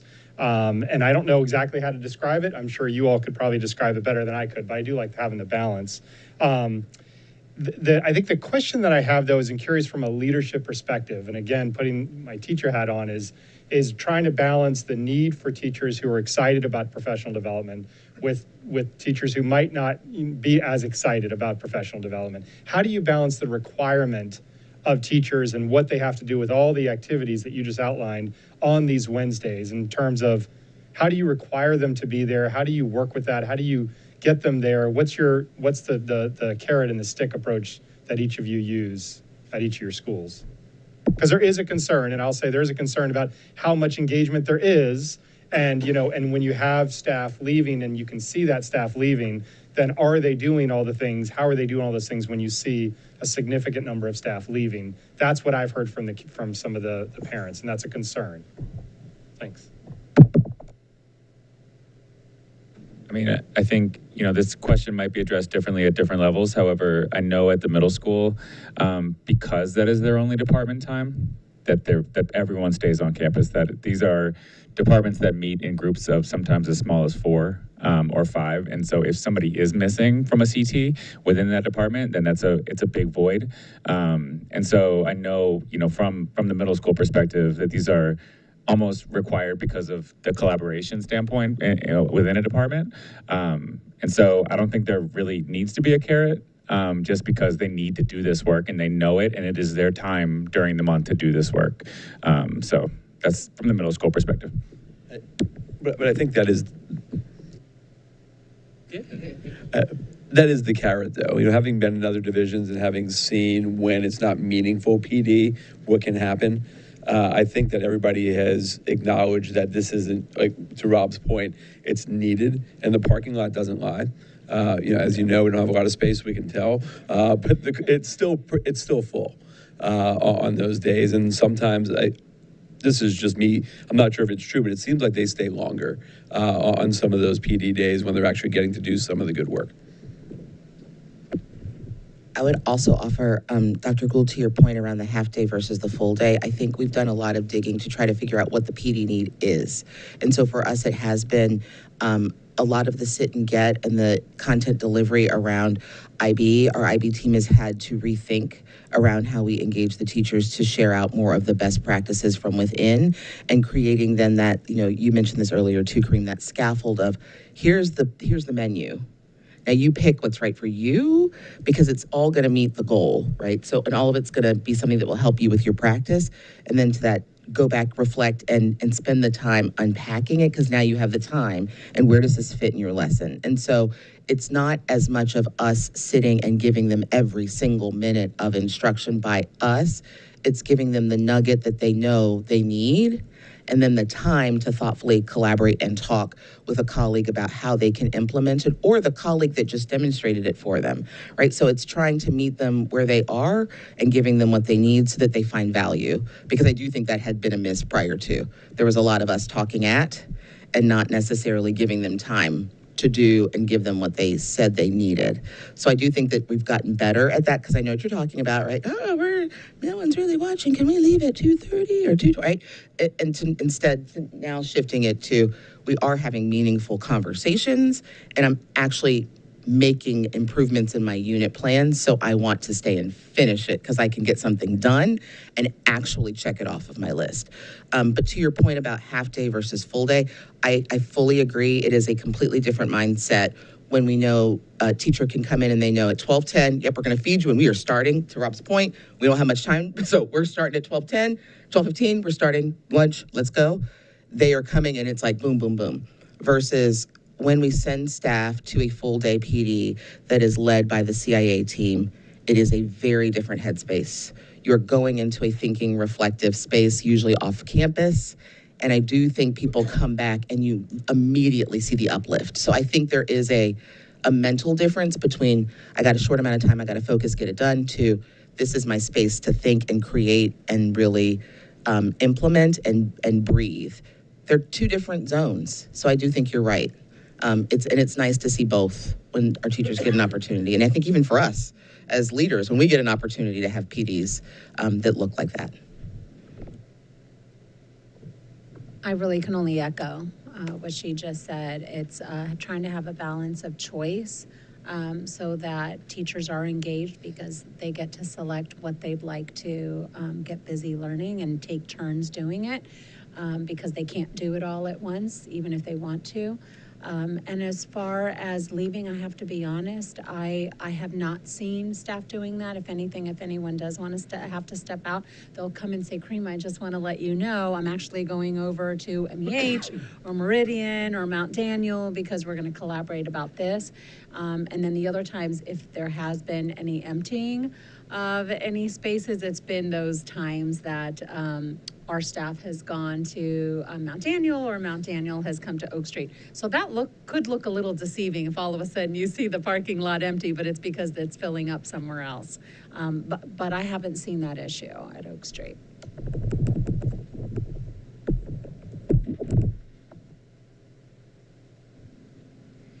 At Jesse Thackeray Preschool, if you do see our parking lot empty, our teachers are out in the community conducting home visits.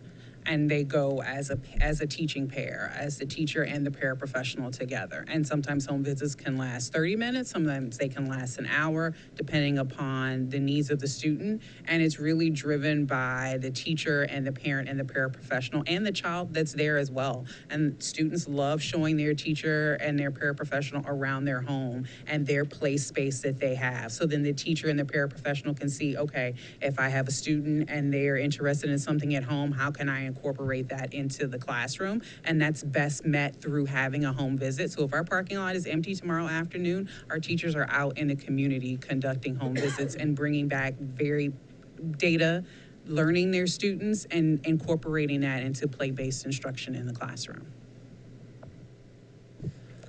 Thank you all very much. Any other questions or comments? No? Okay, well, thank you, everyone, for being with us this evening. Thank you for the presentation to all the principals, Mr. Bates, Ms. Michael. And again, this is just a first discussion of several I'm sure we'll be having. And as Vice Chair Gould said, we're just discussing right now, and we'll probably be revisiting this in the fall. But thank you again, especially to the principals for joining us this evening. And I know it's been a long day for you all, so thank you. So I'm going to send them home. Yes. So, but bye. Tomorrow's the system-wide early release, so that's good. Woohoo! The Downs boys are already excited. Okay. That's right. Thank you again. Okay, we're going to move on to section 2.02, the West Falls Church project easements. And I'm going to actually let Ms. Benson take it right over, and we hope that this will be a quick item. Yes, sir. Good evening. And I am going to hand it over to Caroline Crawford, one of our partners at Hoffman Development. She has graciously joined us tonight and sat through that great presentation. There are 2 easements that the Economic Development site needs from the school board. Both relate to traffic lights at the high school campus, and we have an image that shows where those lights would be and a few other things. But thank you for your time, Caroline. Welcome. And at this point, would direct questions to her, although certainly I'm happy to try to dive in as well. Hi, everyone. I'm back on the topic of easements. So I'll just provide a little bit of an overview, and then if you have more questions, I can see what we can answer tonight. And if they're highly specific legal questions, then I'll get back to you. So again, obviously you know this project well, and where the school is in relation. As part of this project, we're installing 4 new traffic signals. So there are 2 that are in the City of Falls Church, and those are on the north side of the page on Haycock Road, so at Mustang Alley.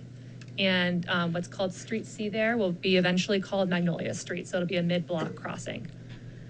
The other 2 lights are in Virginia Department of Transportation, VDOT jurisdiction, and those are on the south side of the page on Leesburg Pike.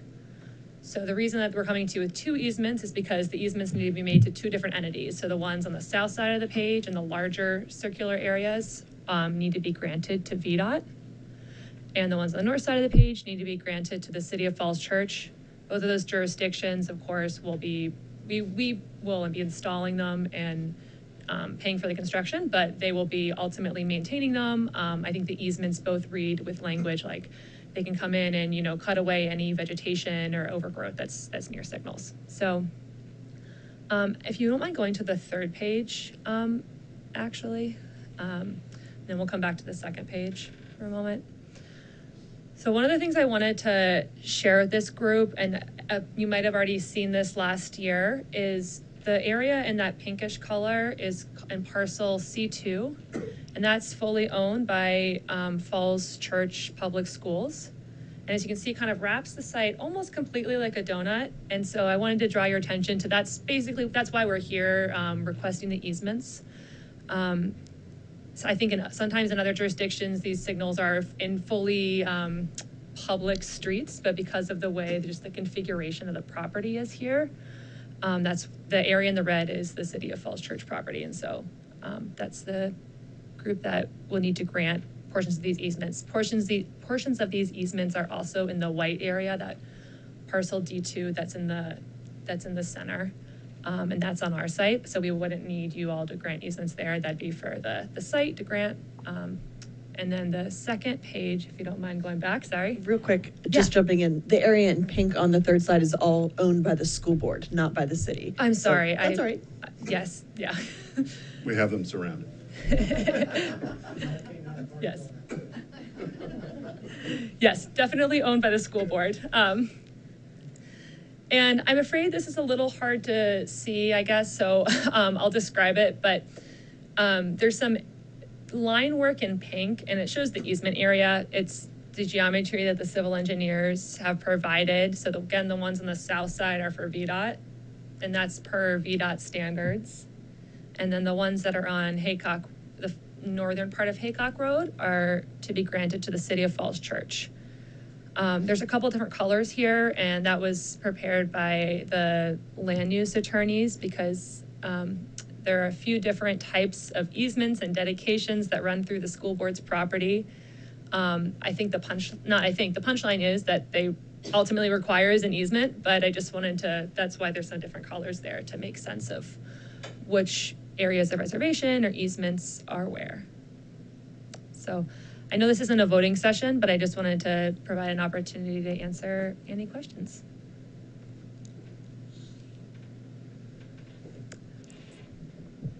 Any questions from anyone? Yes, Dr. Dimick. Thank you very much. And you might have just said this, and I just didn't process it well enough. So the yellow that says perpetual street easement,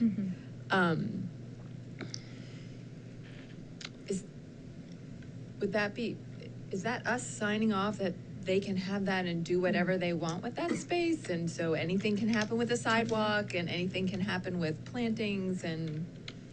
So I think apologies, that's a little misleading. That's not the easement area. That's what already exists there today. And I think that's to the local jurisdiction. Yeah. I think that's right. So the easements that are at, that will be before the board at the board meeting the beginning of next month are those ones on page 1, the first page, if you don't mind scrolling up, Mr. Brett, just where the circles are, where the traffic lights will be. Yeah. Yeah. Yeah. I also have some hard copies if anyone's interested, where it's easier to see the pink areas. But. Well, I just wanted to point out, as a school board member, I need to point out that one of these documents, the word school is misspelled. So it's the deed. It's the deed of easement that was prepared by the attorneys. The one that deeds to the city. Yep. Yes. Line 1. Yeah. I didn't have to be David Ortiz on this one. I could just basically, it's in bold, school is misspelled, so. And we have sent this to outside counsel, and I did hear back from him late this afternoon, so there might be a few tweaks to the easement before we bring it to the board. That is definitely on the top of my list. Thank you. Oh yes, sorry, Vice Chair Gould. This is probably for more Ms. Minson. Can you just explain for us the legality of the school board granting an easement for traffic lights? It seems like that's more in the road, and how does that relate to school board? I just don't know. It's just 101.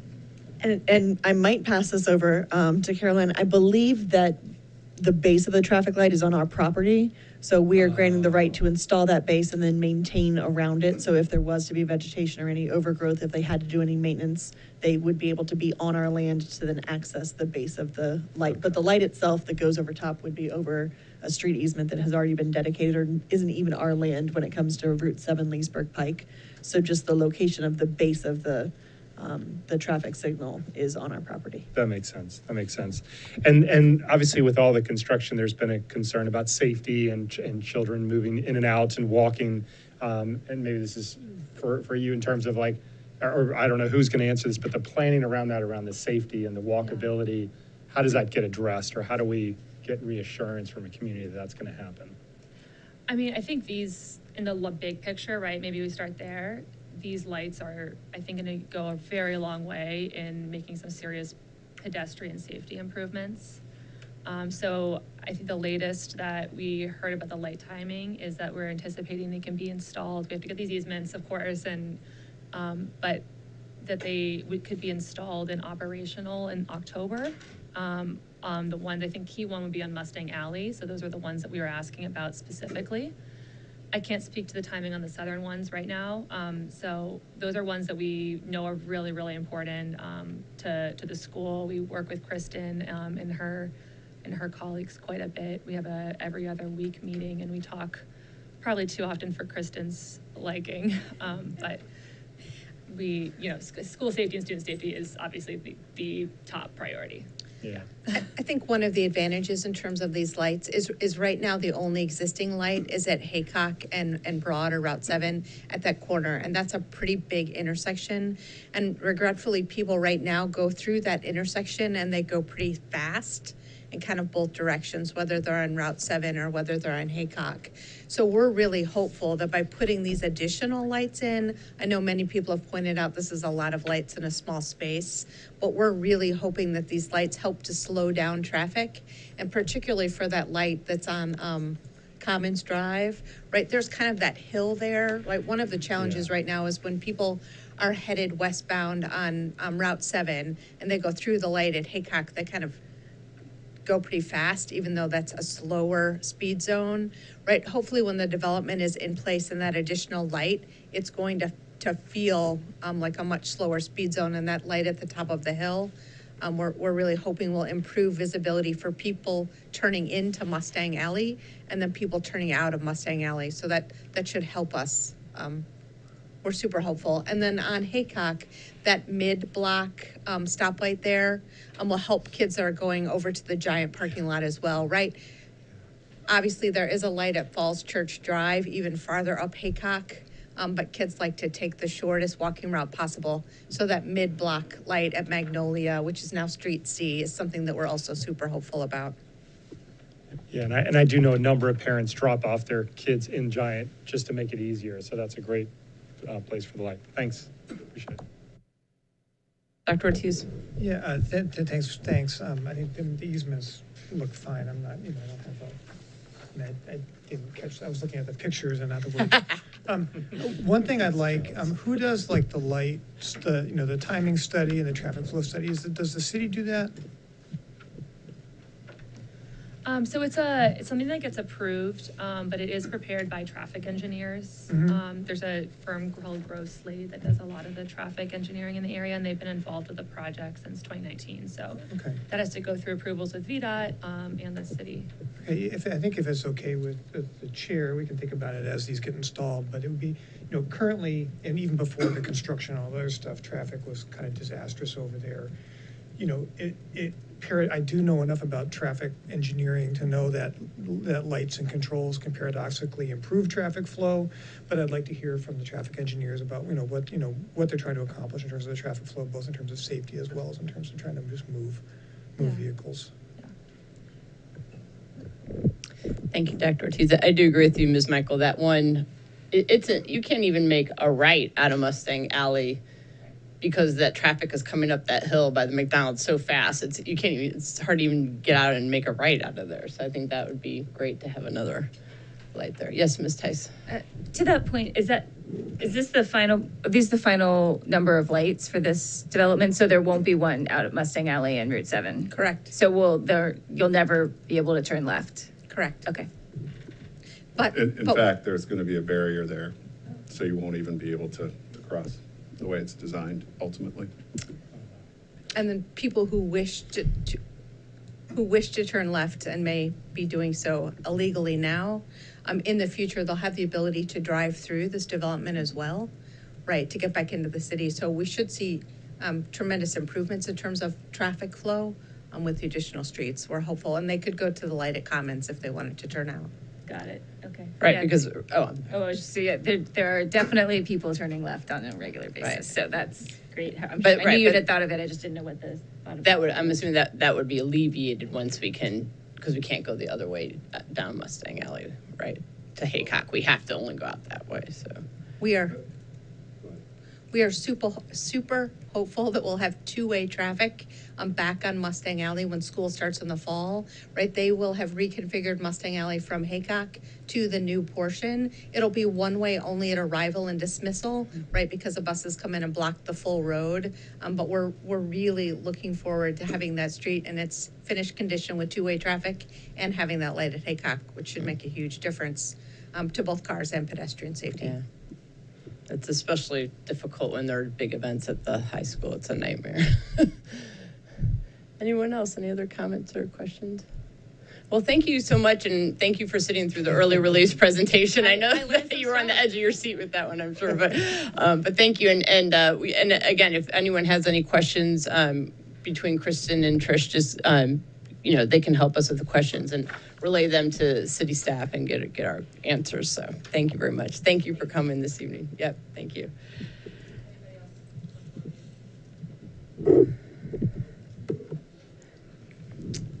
So, John, before we start the next item, I'm wondering if you can make this bigger, even if we have to kind of scroll up and down, because I think it'll be more important that people can see this. Thank you.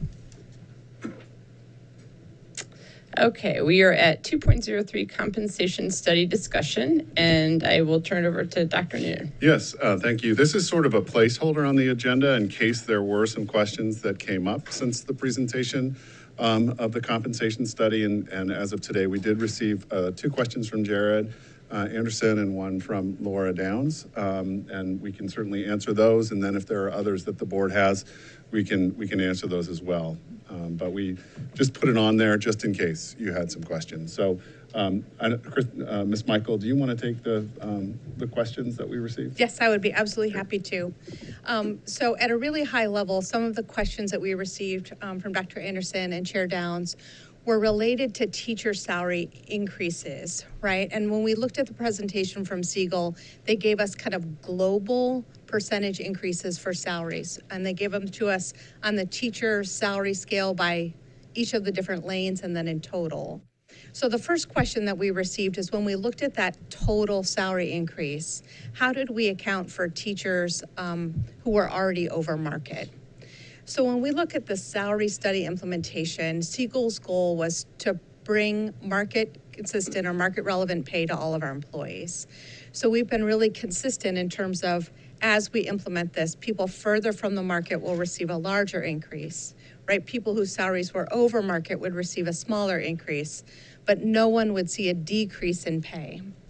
So when we implemented these salary scales, when you look at the teacher salary scales, I'm going to go through this chart in just a minute and walk it through, but we'll be able to see where each employee is in terms of their lane and their step and what those increases are. So my hope is that will answer those questions as we go through the chart.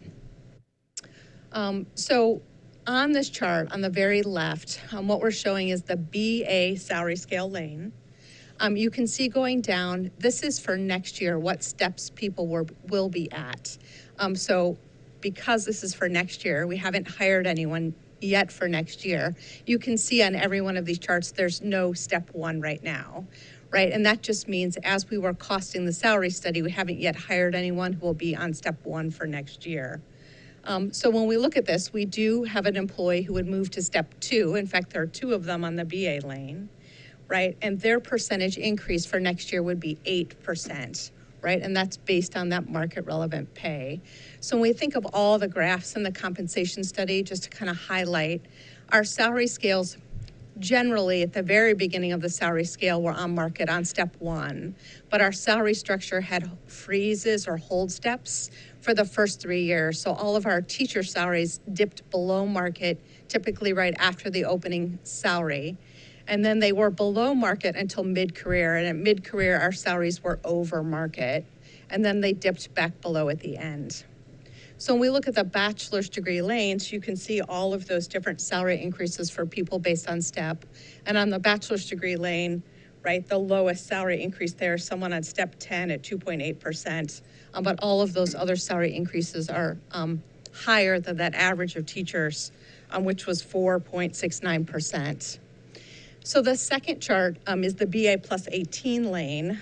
You'll see the steps that people would be at for next year.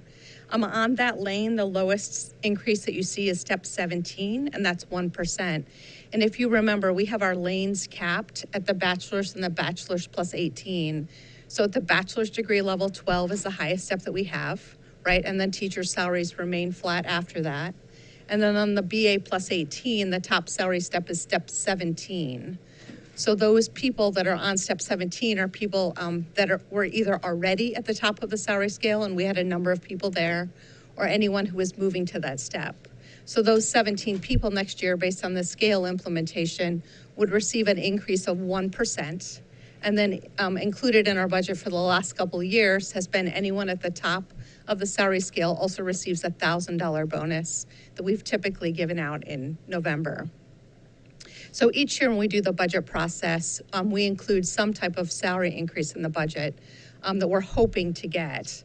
But in each year, the salary adjustments that we adopt in the end often vary from what was proposed in the beginning, right? Sometimes they've went up, and then other times they've went down. If we think back to COVID, we were really thinking we'd have a really great budget, and in fact, nobody got any salary increase at all, for example. So typically, by the time we get from proposed budget to the end, there's some type of an adjustment. The third chart in the middle of this page is a master's degree lane.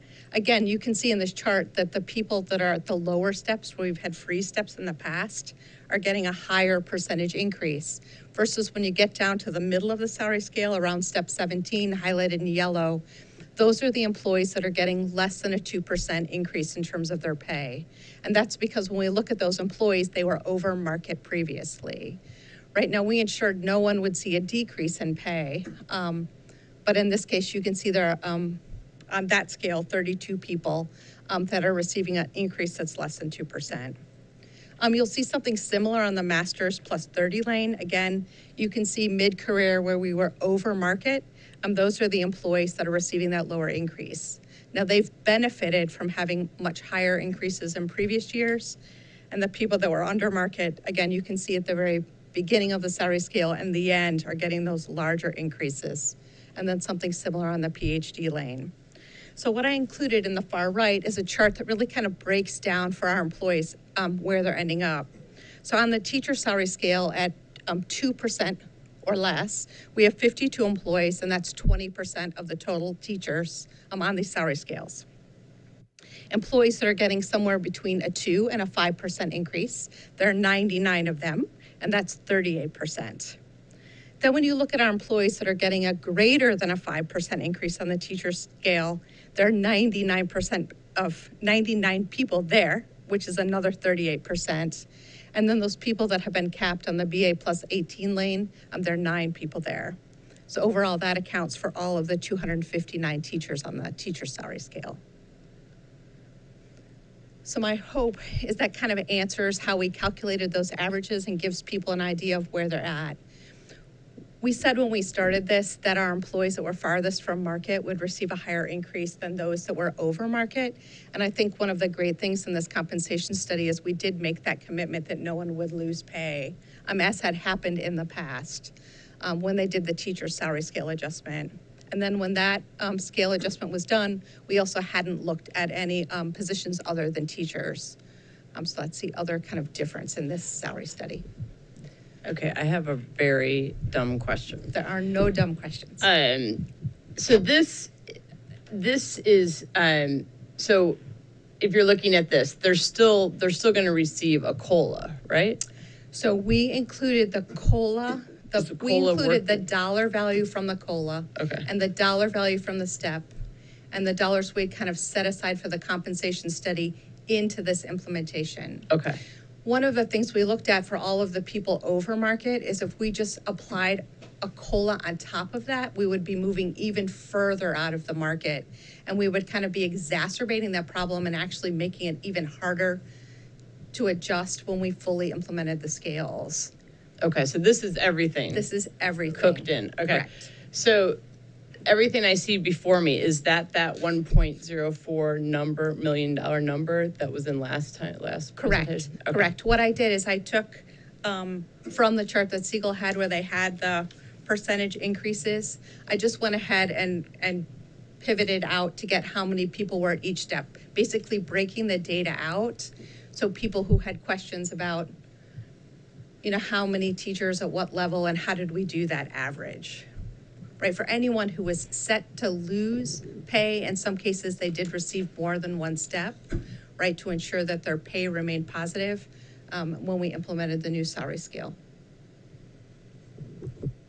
Thank you. Dr. Anderson, does this answer your questions or you have follow-up questions? Yeah, no, this is exactly, like, I didn't even say, you read my mind?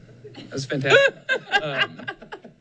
No, the reason why I asked the question, and I know that everybody is very cognizant of, we all want to invest in our people, and the new salary scales make so much more sense than the old ones. But I know that, with that, people are still going to get less than what they would have gotten in a COLA from the original proposed budget. And I know that all budgets go through changes, and so I was just curious as to kind of what that is, and it is just kind of I do want to publicly express concern that like, given the amount of inflation over the past year, given that who knows what's going to happen in this next year.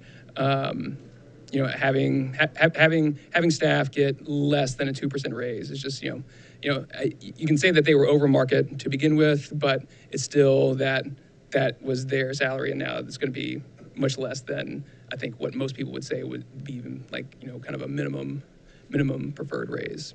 So, but I understand the difficulty of implementing that. I appreciate your comments, and I think we knew that was going to be a risk going in, that there were going to be some people that were going to not get as much as others because they'd been really either close to market or even over market, and inevitably that's what happens when we do compensation studies. The silver lining for those people that are in yellow here is if you remember sort of the graphical wave. The money does come later in the scale, and if they stay with us, they'll end up making more than they would have in the old scale. And so, although that's a harder pill to swallow because it is sort of deferred gratification, there is a light at the end of the tunnel. But I think we hear you. One of this neighbor that when I sent you a question. This is a discussion I had at the bus stop. He had asked me a question about looking at the masters and the masters plus 30 and how the proposed salary scales are all keeping us above market, right? And so the assumption there is that so that we're remaining competitive because that's the bulk of our teachers. Is that a correct assumption? That is a correct assumption. And while we are above market, we're still not in the number one position. Right. We're still like, I think, third in a lot of those ranks. Okay. And remember the compression there. You might be off by $300 or $400 between 1 and 3. Right. Or 3 and 6 for that matter. Yep. Right. And I just put this out there. I think he thought, if in that presentation we talked about trying to strive for 95 to 105 of the market, and that the bulk of our teachers are in that masters plus 30. So really the bulk of our teachers are above market. I think, is that fair? I think it will be in this. That's what I mean, once this is implemented. That's right. Okay. Yep. Okay. And then that's not to say bad or good. It's just, I think, just semantics and all that. And yes, Ms. Silverman. Piggybacking, first of all, Dr. Anderson, I knew you would love this chart at the second I saw it, and I'm thinking, oh my God, what am I looking at? Very different brains here. Piggybacking off of what you were just talking about, and I'm just, again, being creative and just trying to think out loud here. Is there for those getting, less than 2% or 3%, is there a way to stretch out the compensation study implementation so it's not such a hard hit on the first year? I think there's always the possibility of doing that. I think the issue is that we're talking about 54 employees that are getting less than a 2% raise in an organization with 500 employees, and our support staff are getting somewhere between 13% to bring them to market, and you can see the percentages with the lower numbers. So I would be very cautious about slowing anything down, because what would our justification for, the 90% of the organization that's actually getting more than the 2%, and in some cases getting double digits to bring them up to market. So I think it's a short-term pain for a longer-term gain, even for those people that are getting less than 2%, because in 2 years they'll be getting more than they would have gotten. Explain in the old system. Like if you look at steps, we can go back and do the analysis, but if you're a master's plus 30 at step 17, and right now you're getting a 1% cost of living adjustment, I think it'd be interesting to look at, if you were in the old system, where would you be at step 19 with a master's plus 30 versus where you would be in the new scale at a master's plus 19, because I think the differential there ultimately over time is gonna pay off. So I wouldn't slow it down. okay, and that makes sense. I'm on board with that. But in like 2 years, their regular COLA will be larger than 1%. Is what you're saying? We'll have to go back and do the analysis, but we could look at, in the old system, if we didn't implement it now, what would it look like for in 2 years, 5 years, 7 years for that employee in one of those yellow lanes, versus if we implement it now, what would it look like at 2 years, 5 years, and 7 years? And my suspicion is, based on the salary scales that I've seen, over the next several years, they're going to be making more in the new scale than they would have in the old scale. Okay, I hope that's correct.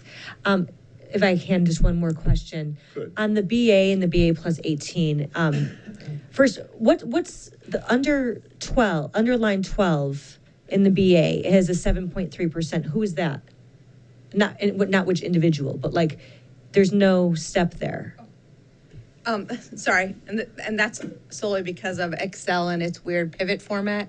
That's actually 2 separate people, and the 12 just should be repeated below, but Excel doesn't automatically repeat the number. So if you jump over to the master's degree lane where you see step 2, 7.8, and the next line, it's blank and it says 7.8, that's also 2. It only puts the next step where the next number is. Okay, that makes sense. Sorry. No, that's fine. Yeah. Thank you. And then secondly, I understand the interest at capping BA and BA plus 18 at 12 and 17 respectively.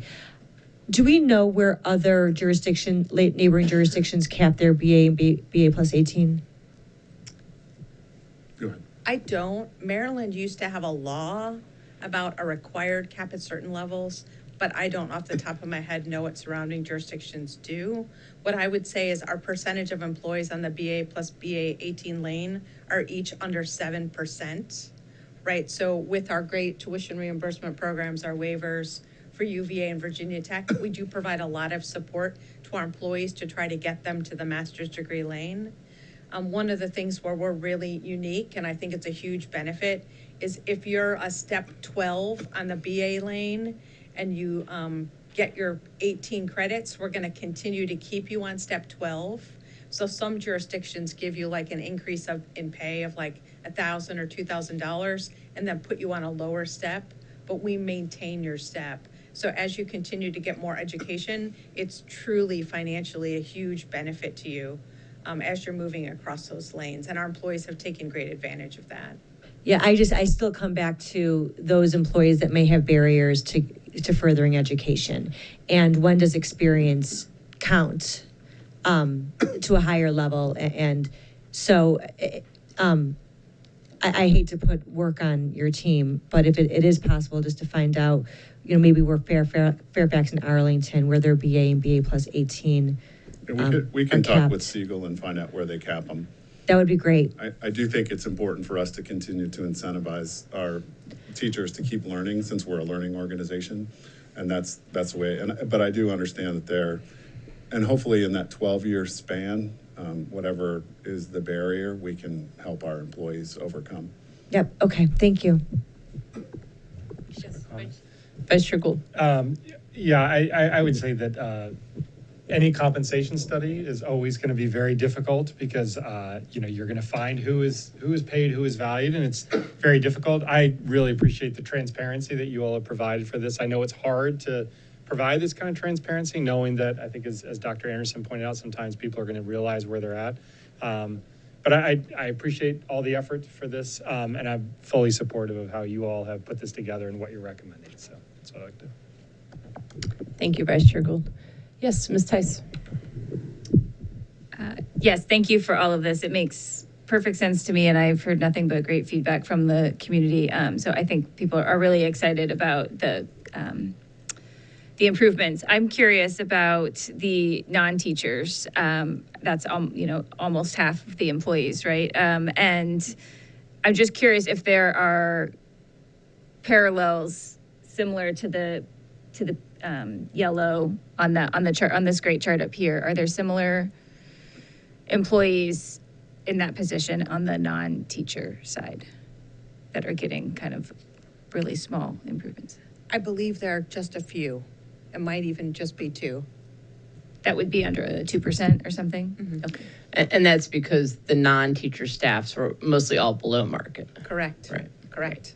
Right. So I know that, and I think that's fantastic. I'm thrilled that that's where the bulk, a lot of the energy is going, and the dollars are going to make up for that. I just wanted to make sure there weren't employees on that side, because it would be an even bitterer pill to swallow to wait that out. That's a great question, Ms. Tice. Anyone else? Well, thank you, Ms. Michael, and I'm sure Ms. Kopic had her hand in this too, so please thank her for us. This is a great, when Dr. Anderson is excited about a chart that you've done a good job. So thank you very much. It's very helpful. Okay, and now we're going to move on to 2.04, Superintendent's presentation of goals review. Great, thank you. I'm hoping that this will go relatively smoothly and quickly, but I did want to kind of review with the board. This is typically the time of year that we start to talk about sort of how are things going with respect to our goals. And I wanted to take a minute just to share with you kind of where I am with some things I've been working on and as we move forward. So let me start by just building a little bit of background knowledge for you, because some of you were on the board, some of you weren't. 2 years ago, when I worked with the school board as part of my own professional learning, I had asked and we discussed the possibility of doing a 360-degree feedback tool. And over the course of that year, I was able to connect with the Center for Creative Leadership, which is out of Greensboro, North Carolina, to engage in a 360-degree feedback tool and instrument that I gave to about 15 people throughout the organization from top to bottom, and got some really great feedback. And subsequent to that, that session, I also had an opportunity then to interview a number of feedback coaches that I would ultimately then work with post that opportunity. And I met with a gentleman by the name of Dr. Ed Betoff, who is in just outside of Philadelphia, who I selected to be my coach, who led me through a really, I think, meaningful feedback session around that 360-degree instrument. And from there, I was able to have a conference with Dr. Betoff and also Chair Downs to do what we called an alignment conference, because when I did the 360-degree feedback, he asked me to develop sort of an executive plan based on some of the feedback that was there that would be useful to the school division, and I did. And so shared it with Chair Downs. We did the feedback session. I took their feedback and incorporated it into a lot of the work that I've been able to do. And after those goals were shared, I did send it in a Noonan note a long time ago to the board. And I've also now met with Dr. Betoff 6 times throughout the year to sort of check in with him and talk to him about the progress of some of these goals. So just in terms of the overarching drivers for me going into these 3 goals that I've been working on, and I did share those with the leadership team and with others in the organization, there were some things that were sort of non-negotiable for me. The first was it needed to align to the strategic plan really directly. These goals did. I wanted to engage employees at each and every level. I wanted to help build capacity of our team and ultimately grow the bench of leadership in the City of Falls Church. And part of that comes from, our desire to really raise our own leaders here.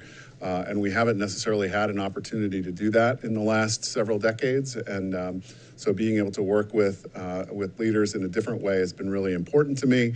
And then also continuing to build a strong relationship with our workforce. So when I did get the feedback from that 360 degree, there were competencies that were overarching in that tool, and then within each of those competencies there were strands.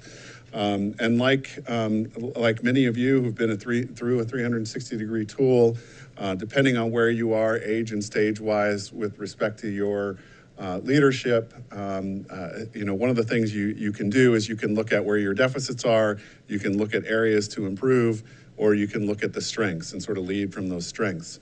And because we were because I was working with Ed Betoff, Dr. Betoff, when do you fix a roof when it's not raining outside? Things have been going pretty swimmingly here for other than the last couple of years because of COVID, but felt like it was a good opportunity for me to sort of dig in a little bit around where some of the strengths are. So the competency, one of the competencies is inspiring commitment, and essentially that's how do you bring employees into developing commitment to the organization. And so one of the, underneath that strands is understanding what motivates people. And motivation is an interesting conceptual framework just to look at both internally, extrinsically, and intrinsically. There's a lot of research out there associated with motivation that I've been looking at as part of my work. But one of the things I was really interested in is what motivates our staff, right? And so I had this as a goal, and that was by the end of the school year, I would study, analyze, and communicate what motivates staff at all levels via these focus groups, and also what gets them to perform at their peak. And then I wanted to baseline also the perception that our staff felt they had capacity to do what they're doing or to be able to do more within their job strands, and then identify ways to motivate others to do some work or to work to their full potential. The strategic alignment plan obviously goes right to our investing in our people. And so some of the strategies that I put in place was first to develop a short survey instrument that I utilized with our staff in some small groups. I engaged with those focus groups that were completely randomized through our HR system. I did ask Amy Hall to pull out 50 random people from our system.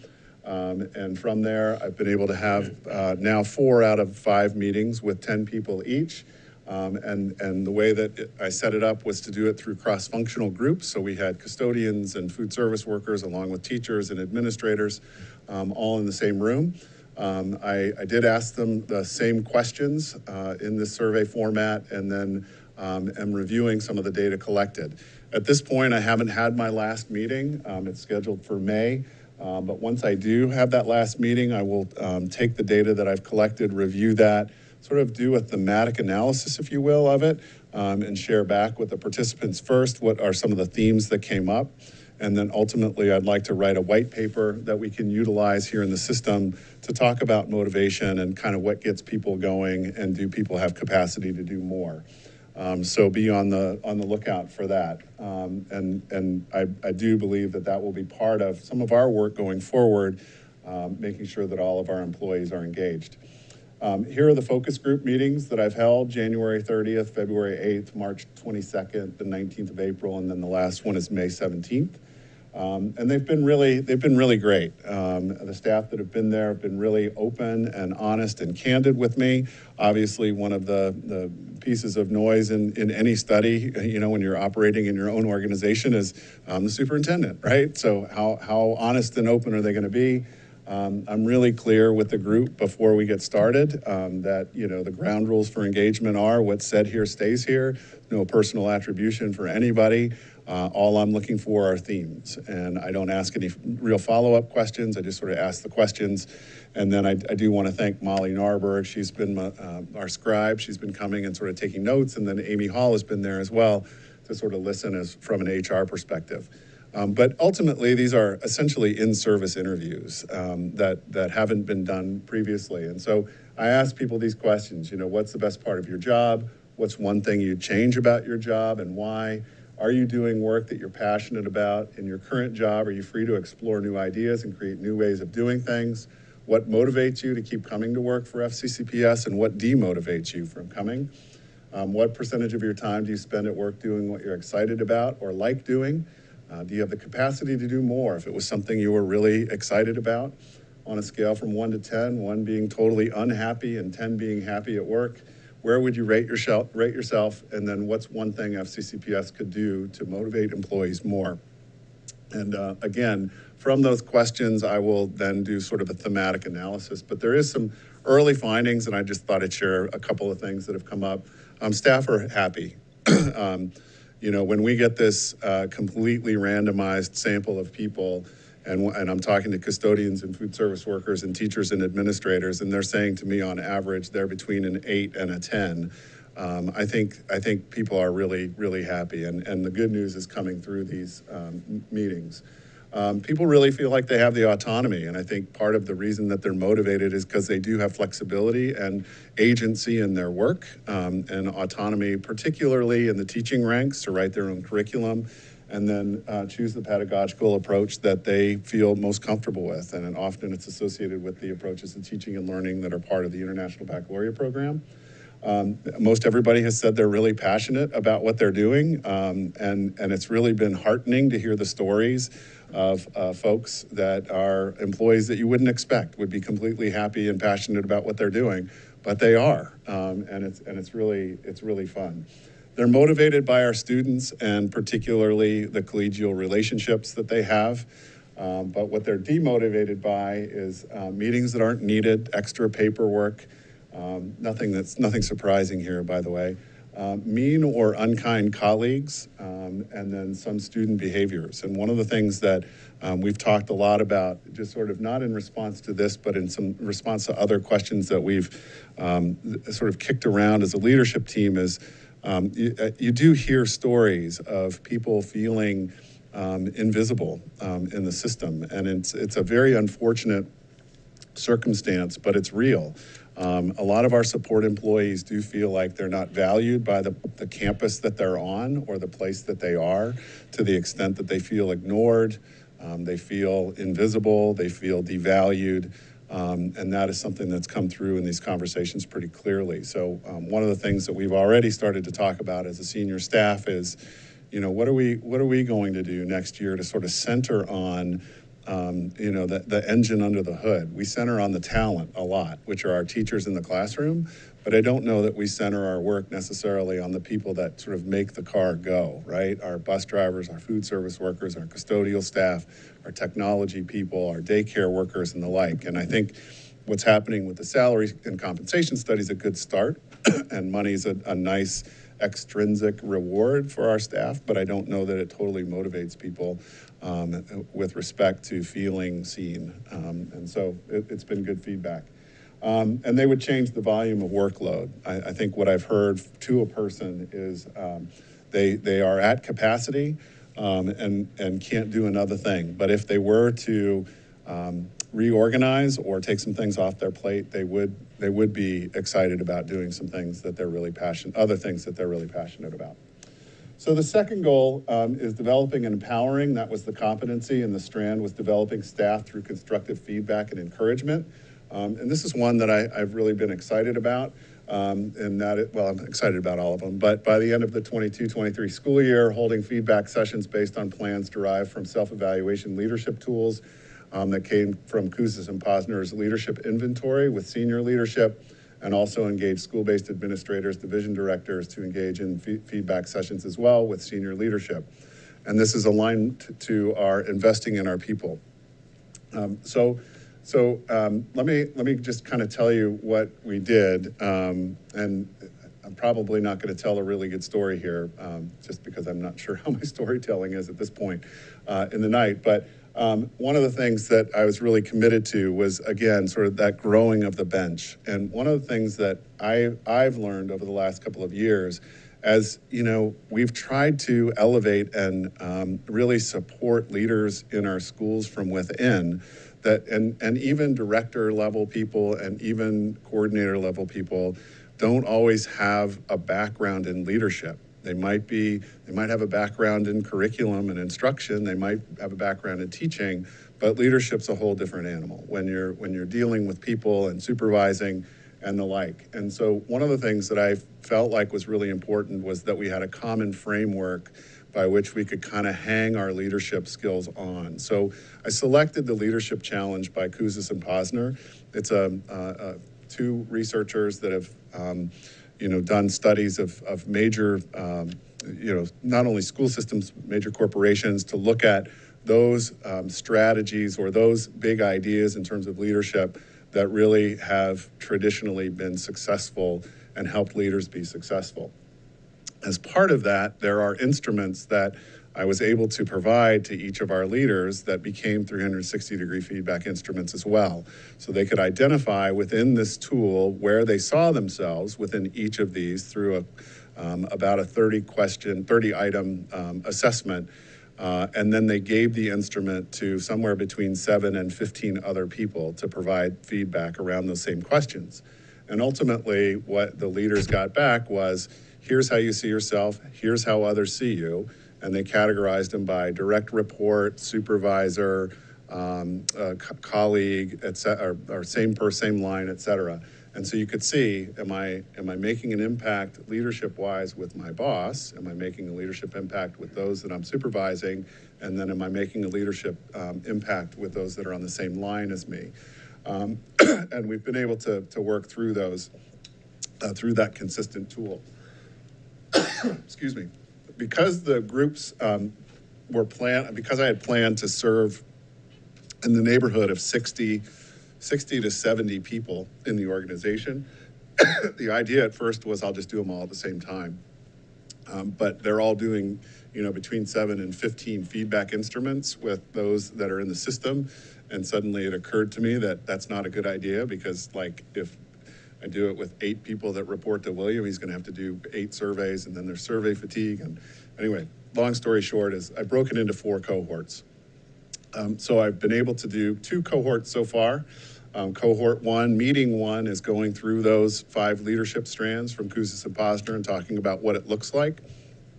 And then meeting 2 is providing the feedback packet, essentially, that takes the data from the instrument and gives a really clear analysis of where you see your leadership, where others see you, and then ways that you can grow in your leadership. And ultimately, I'll meet with the leadership team to talk about how it's going with their, each of them have executive plans that came from that. So our next cohorts will start in October and October, December, January, March of next year. And so we'll be able to get through the vast majority of leaders. Just for the good of the order, these are the 5 leadership practices that the Kouzes and Posner have identified. And again, it's been revalidated about 7 times through their multiple studies, but each of these have different strands within them. So there's modeling the way, inspiring a shared vision, challenging the process, enabling others to act, and encouraging the heart. And again, having a framework for our leaders to be able to talk about their own leadership was really important to me, as opposed to a catch as catch can. So now we can talk about, how are you modeling the way? How are you inspiring that shared vision? And what are you doing actually to encourage the heart of others? And it makes sense because now there's common language. So the planning tool that I gave to them to utilize is similar to mine, where they would look at their leadership practice. So let's say it was modeling the way. And then the competency might be around providing meaningful feedback that motivates an employee to do better. That might be one of the competencies under enabling others to act, or even encouraging the heart. And then each leader will write a goal statement, develop a strategic plan, alignment focus, so it's investing in our people, and then talk about different strategies that they'll use to support the work. And each of our leaders have 3 different goals. So there's goal 1, goal 2, and goal 3. And then lastly, encouraging direct, open discussions about important issues was under the competency of communicating effectively. And this, at the end of last year, I wanted to really kind of revision what community outreach and engagement might look like with our teachers, our staff, our students, and our parents. and this goes directly to communications and engagement. So these were some of the strategies that I put in place, and you can read them. But there are a couple in here that I wasn't able to get to yet. And so, for example, assembling a superintendent's roundtable, that was going to be a group of students that I was going to have as sort of a collective that would sort of also do some informing. While I haven't been able to do the superintendent's roundtable, I will tell you that I've eaten lunch in a number of the cafeterias across the division and taken a lot of informal feedback. And that is the last one at the bottom. But looking for collective feedback from stakeholders, engaging leaders to join me in triangulating messages, acting based on the needs of feedback of all of our constituents. And that's a challenge because we're always trying to balance between what teachers desire, what students desire, what staff desire, what parents desire. And our best work that we can put together is taking all of that feedback and always centering on students and making sure that it's all about what's best for students in the process. So some progress towards goals, just some things up here I thought I'd share. Obviously we did the communications audit that was presented to the school board, and thank you, John Brett, for that. Gave us some really good feedback from the community about our communications, and there were recommendations that were made that are now being planned for. I've had 5 of those staff meeting focus groups that I mentioned before. I started a superintendent's forum. We've met 2 times, October, January. We're going to meet one more time before school lets out, and maybe once in the summer. And this group of people are, there's about 9 or 10 of us that come to the room that represent all levels of the organization as well. And we talk about just generally what's working and what isn't. So it's an opportunity not to meet and confer, because that's something you do more formally with the FCCEA, but hearing from other employees that may have a different experience and kind of what's going on with them. I have held office hours. I think everybody knows you all have too, and you've got the list there of where they are. We did have a little scheduling glitch with the last time at Borek, but got to meet with the people that came to see me at Borek anyway, which was good. And the last one will be May 2nd at Don Frady Park. In addition to that, other engagements include SAOs that I meet with once a month, PEAK, SEEK, and AEK, which we meet with routinely, PEAK and SEEK, and AEK as needed. I attend PTA meetings, events, different events, city council meetings, and the like. So lots of things going on with respect to communications and community outreach. So my next steps in terms of some of these pieces of information that I've put together for tonight, I definitely want to take some time over the summer to think about what worked and what didn't work, and are there things that, one, could be revised, could be changed, could be abandoned, even where, it just didn't work.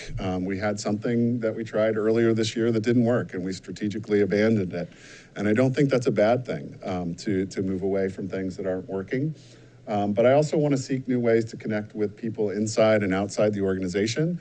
I just came back from the Virginia Association of School Superintendents, and one of the things that I think I'm most proud of about the work that I do here in the City of Falls Church is that I can walk into a school and I know about 95% of the teachers' names, and I know probably half of the kids' names. And there's not another superintendent that I've been able to talk to that does that. And it's not because it's like anything special. It's just because we're small and we get a chance to be relational. And so I really feel super connected to our schools and with our kids. And so how do we continue to grow that outside the organization? I do want to complete that white paper indicating the findings from our focus groups, complete the next 2 cohorts, and then continue to strive to support those drivers that I indicated earlier in the presentation, to making sure that the work we do is really focused and aligned to make sure that we keep our eye on the most important things that are happening in the system. So anyway, I wanted to give that to you as a update tonight. I did not post it in advance because I wasn't sure who the audience was going to be ultimately, but I thought it was probably best for everybody to hear, including the staff and the community. But that's where I am, and looking forward to continuing the work. So I'm happy to answer any questions or any thoughts you have. Thank you very much, Dr. Noonan. I know I speak for Dr. Dimmick. We were on the board when we talked about that 360, so it's great to see this all. I'll have to send it to Shannon Litton and Greg and have them take a look. But it's terrific. Maybe they're watching. Yeah, maybe. I don't think they're watching. That's why they're not on the school board. They want to go to bed. But no, I think it is really just gratifying to see all, because we had talked about it, in generally a couple of years ago, and then COVID hit and all that. And so it's just, I find it fascinating, terrific that you've taken such time and effort. I know it's been, superintendent is a crazy job, and I know it's a lot of work, and to find the time to really make progress on these goals is really kudos to you. So thank you very much for that. Yes, Ms. Silverman. Thank you, Dr. Noonan, and thank you for really leaning in on this project. And it was actually, we also discussed it last year as something that we're encouraging you to do, and I'm happy to see that it's been implemented. One question I had, you had said that the focus groups were completely randomized and that there were 5 different meetings with 10 different people, so you met with 50 separate people, is that correct? Okay. I'm just curious how the focus groups were formed. Like, was there a hat and you pulled out paper? Like, how were people chosen for these focus groups? I'd have to ask Amy Hall. Okay. How it was just a random, I think she went like every 37th person or something. Okay, which is also random. Just as random as pulling a paper out of a hat. Yeah. Okay, thank you. Sure. Yes, Vice Chair Gould. There was a slide you had about the 5 principles of the leadership model. There was one about challenge the process. Yeah. I clearly connect with that one. Can you talk about how that fits into the leadership framework that you discussed? Just Sure. a little bit, unpack that a little bit. Yeah. It's one that, it's interesting when I in my second session, when I'm giving feedback and giving the tool to the leaders, I have them come in, and I've got the 5 leadership strands at different tables, and I ask them to self-identify, where do you think your highest strength was that came out? And inevitably, people sort of sit across all of the different areas, and then when you actually give them their feedback, where they end up is really interesting. And the first group was, I took the first group because it was our highest level leaders. So a number of people at the table here, some of our principals, et cetera. And there were quite a few people that ended up not sitting at challenging the process, but ended up at challenging the process.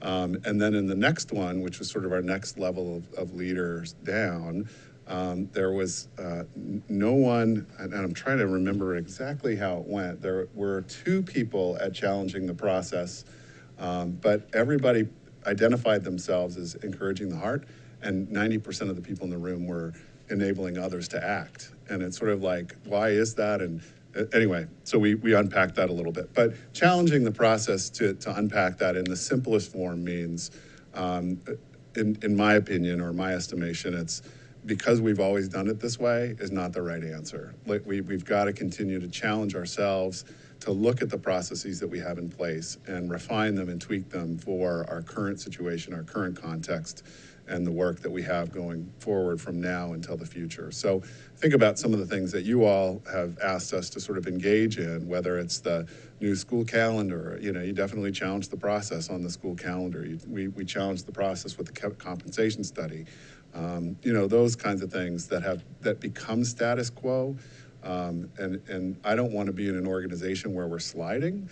I want to be in an organization where we're really looking at and digging under issues that are there and challenging those, and doing it in a way that is not confrontational, but instead is really about sort of figuring out together and collectively and in new ways, moving ahead, looking at things differently. Teacher guy right there. Any other questions or comments? Well, thank you, Dr. Noonan. We really, and I know just putting together this presentation was very time consuming. But I think I can speak for the board when I said it was really informative and really brought us up to speed. In terms, I knew a little bit of this because I had sat in on that meeting with you and Mr. Betoff, as I said, Betoff. So I knew a little bit of this, but that was also sort of COVID time and all that. So it's nice to see how much progress you've made. And thank you again for sharing that with us. Of course, thanks. Okay, I think we're going to wrap up. If there's any, does anyone have any other questions or comments before we close out for the evening? And thank you to all the staff who stayed with us another late night. We really appreciate it. And Dr. Noonan, again, thank you for your presentation, and we're adjourned.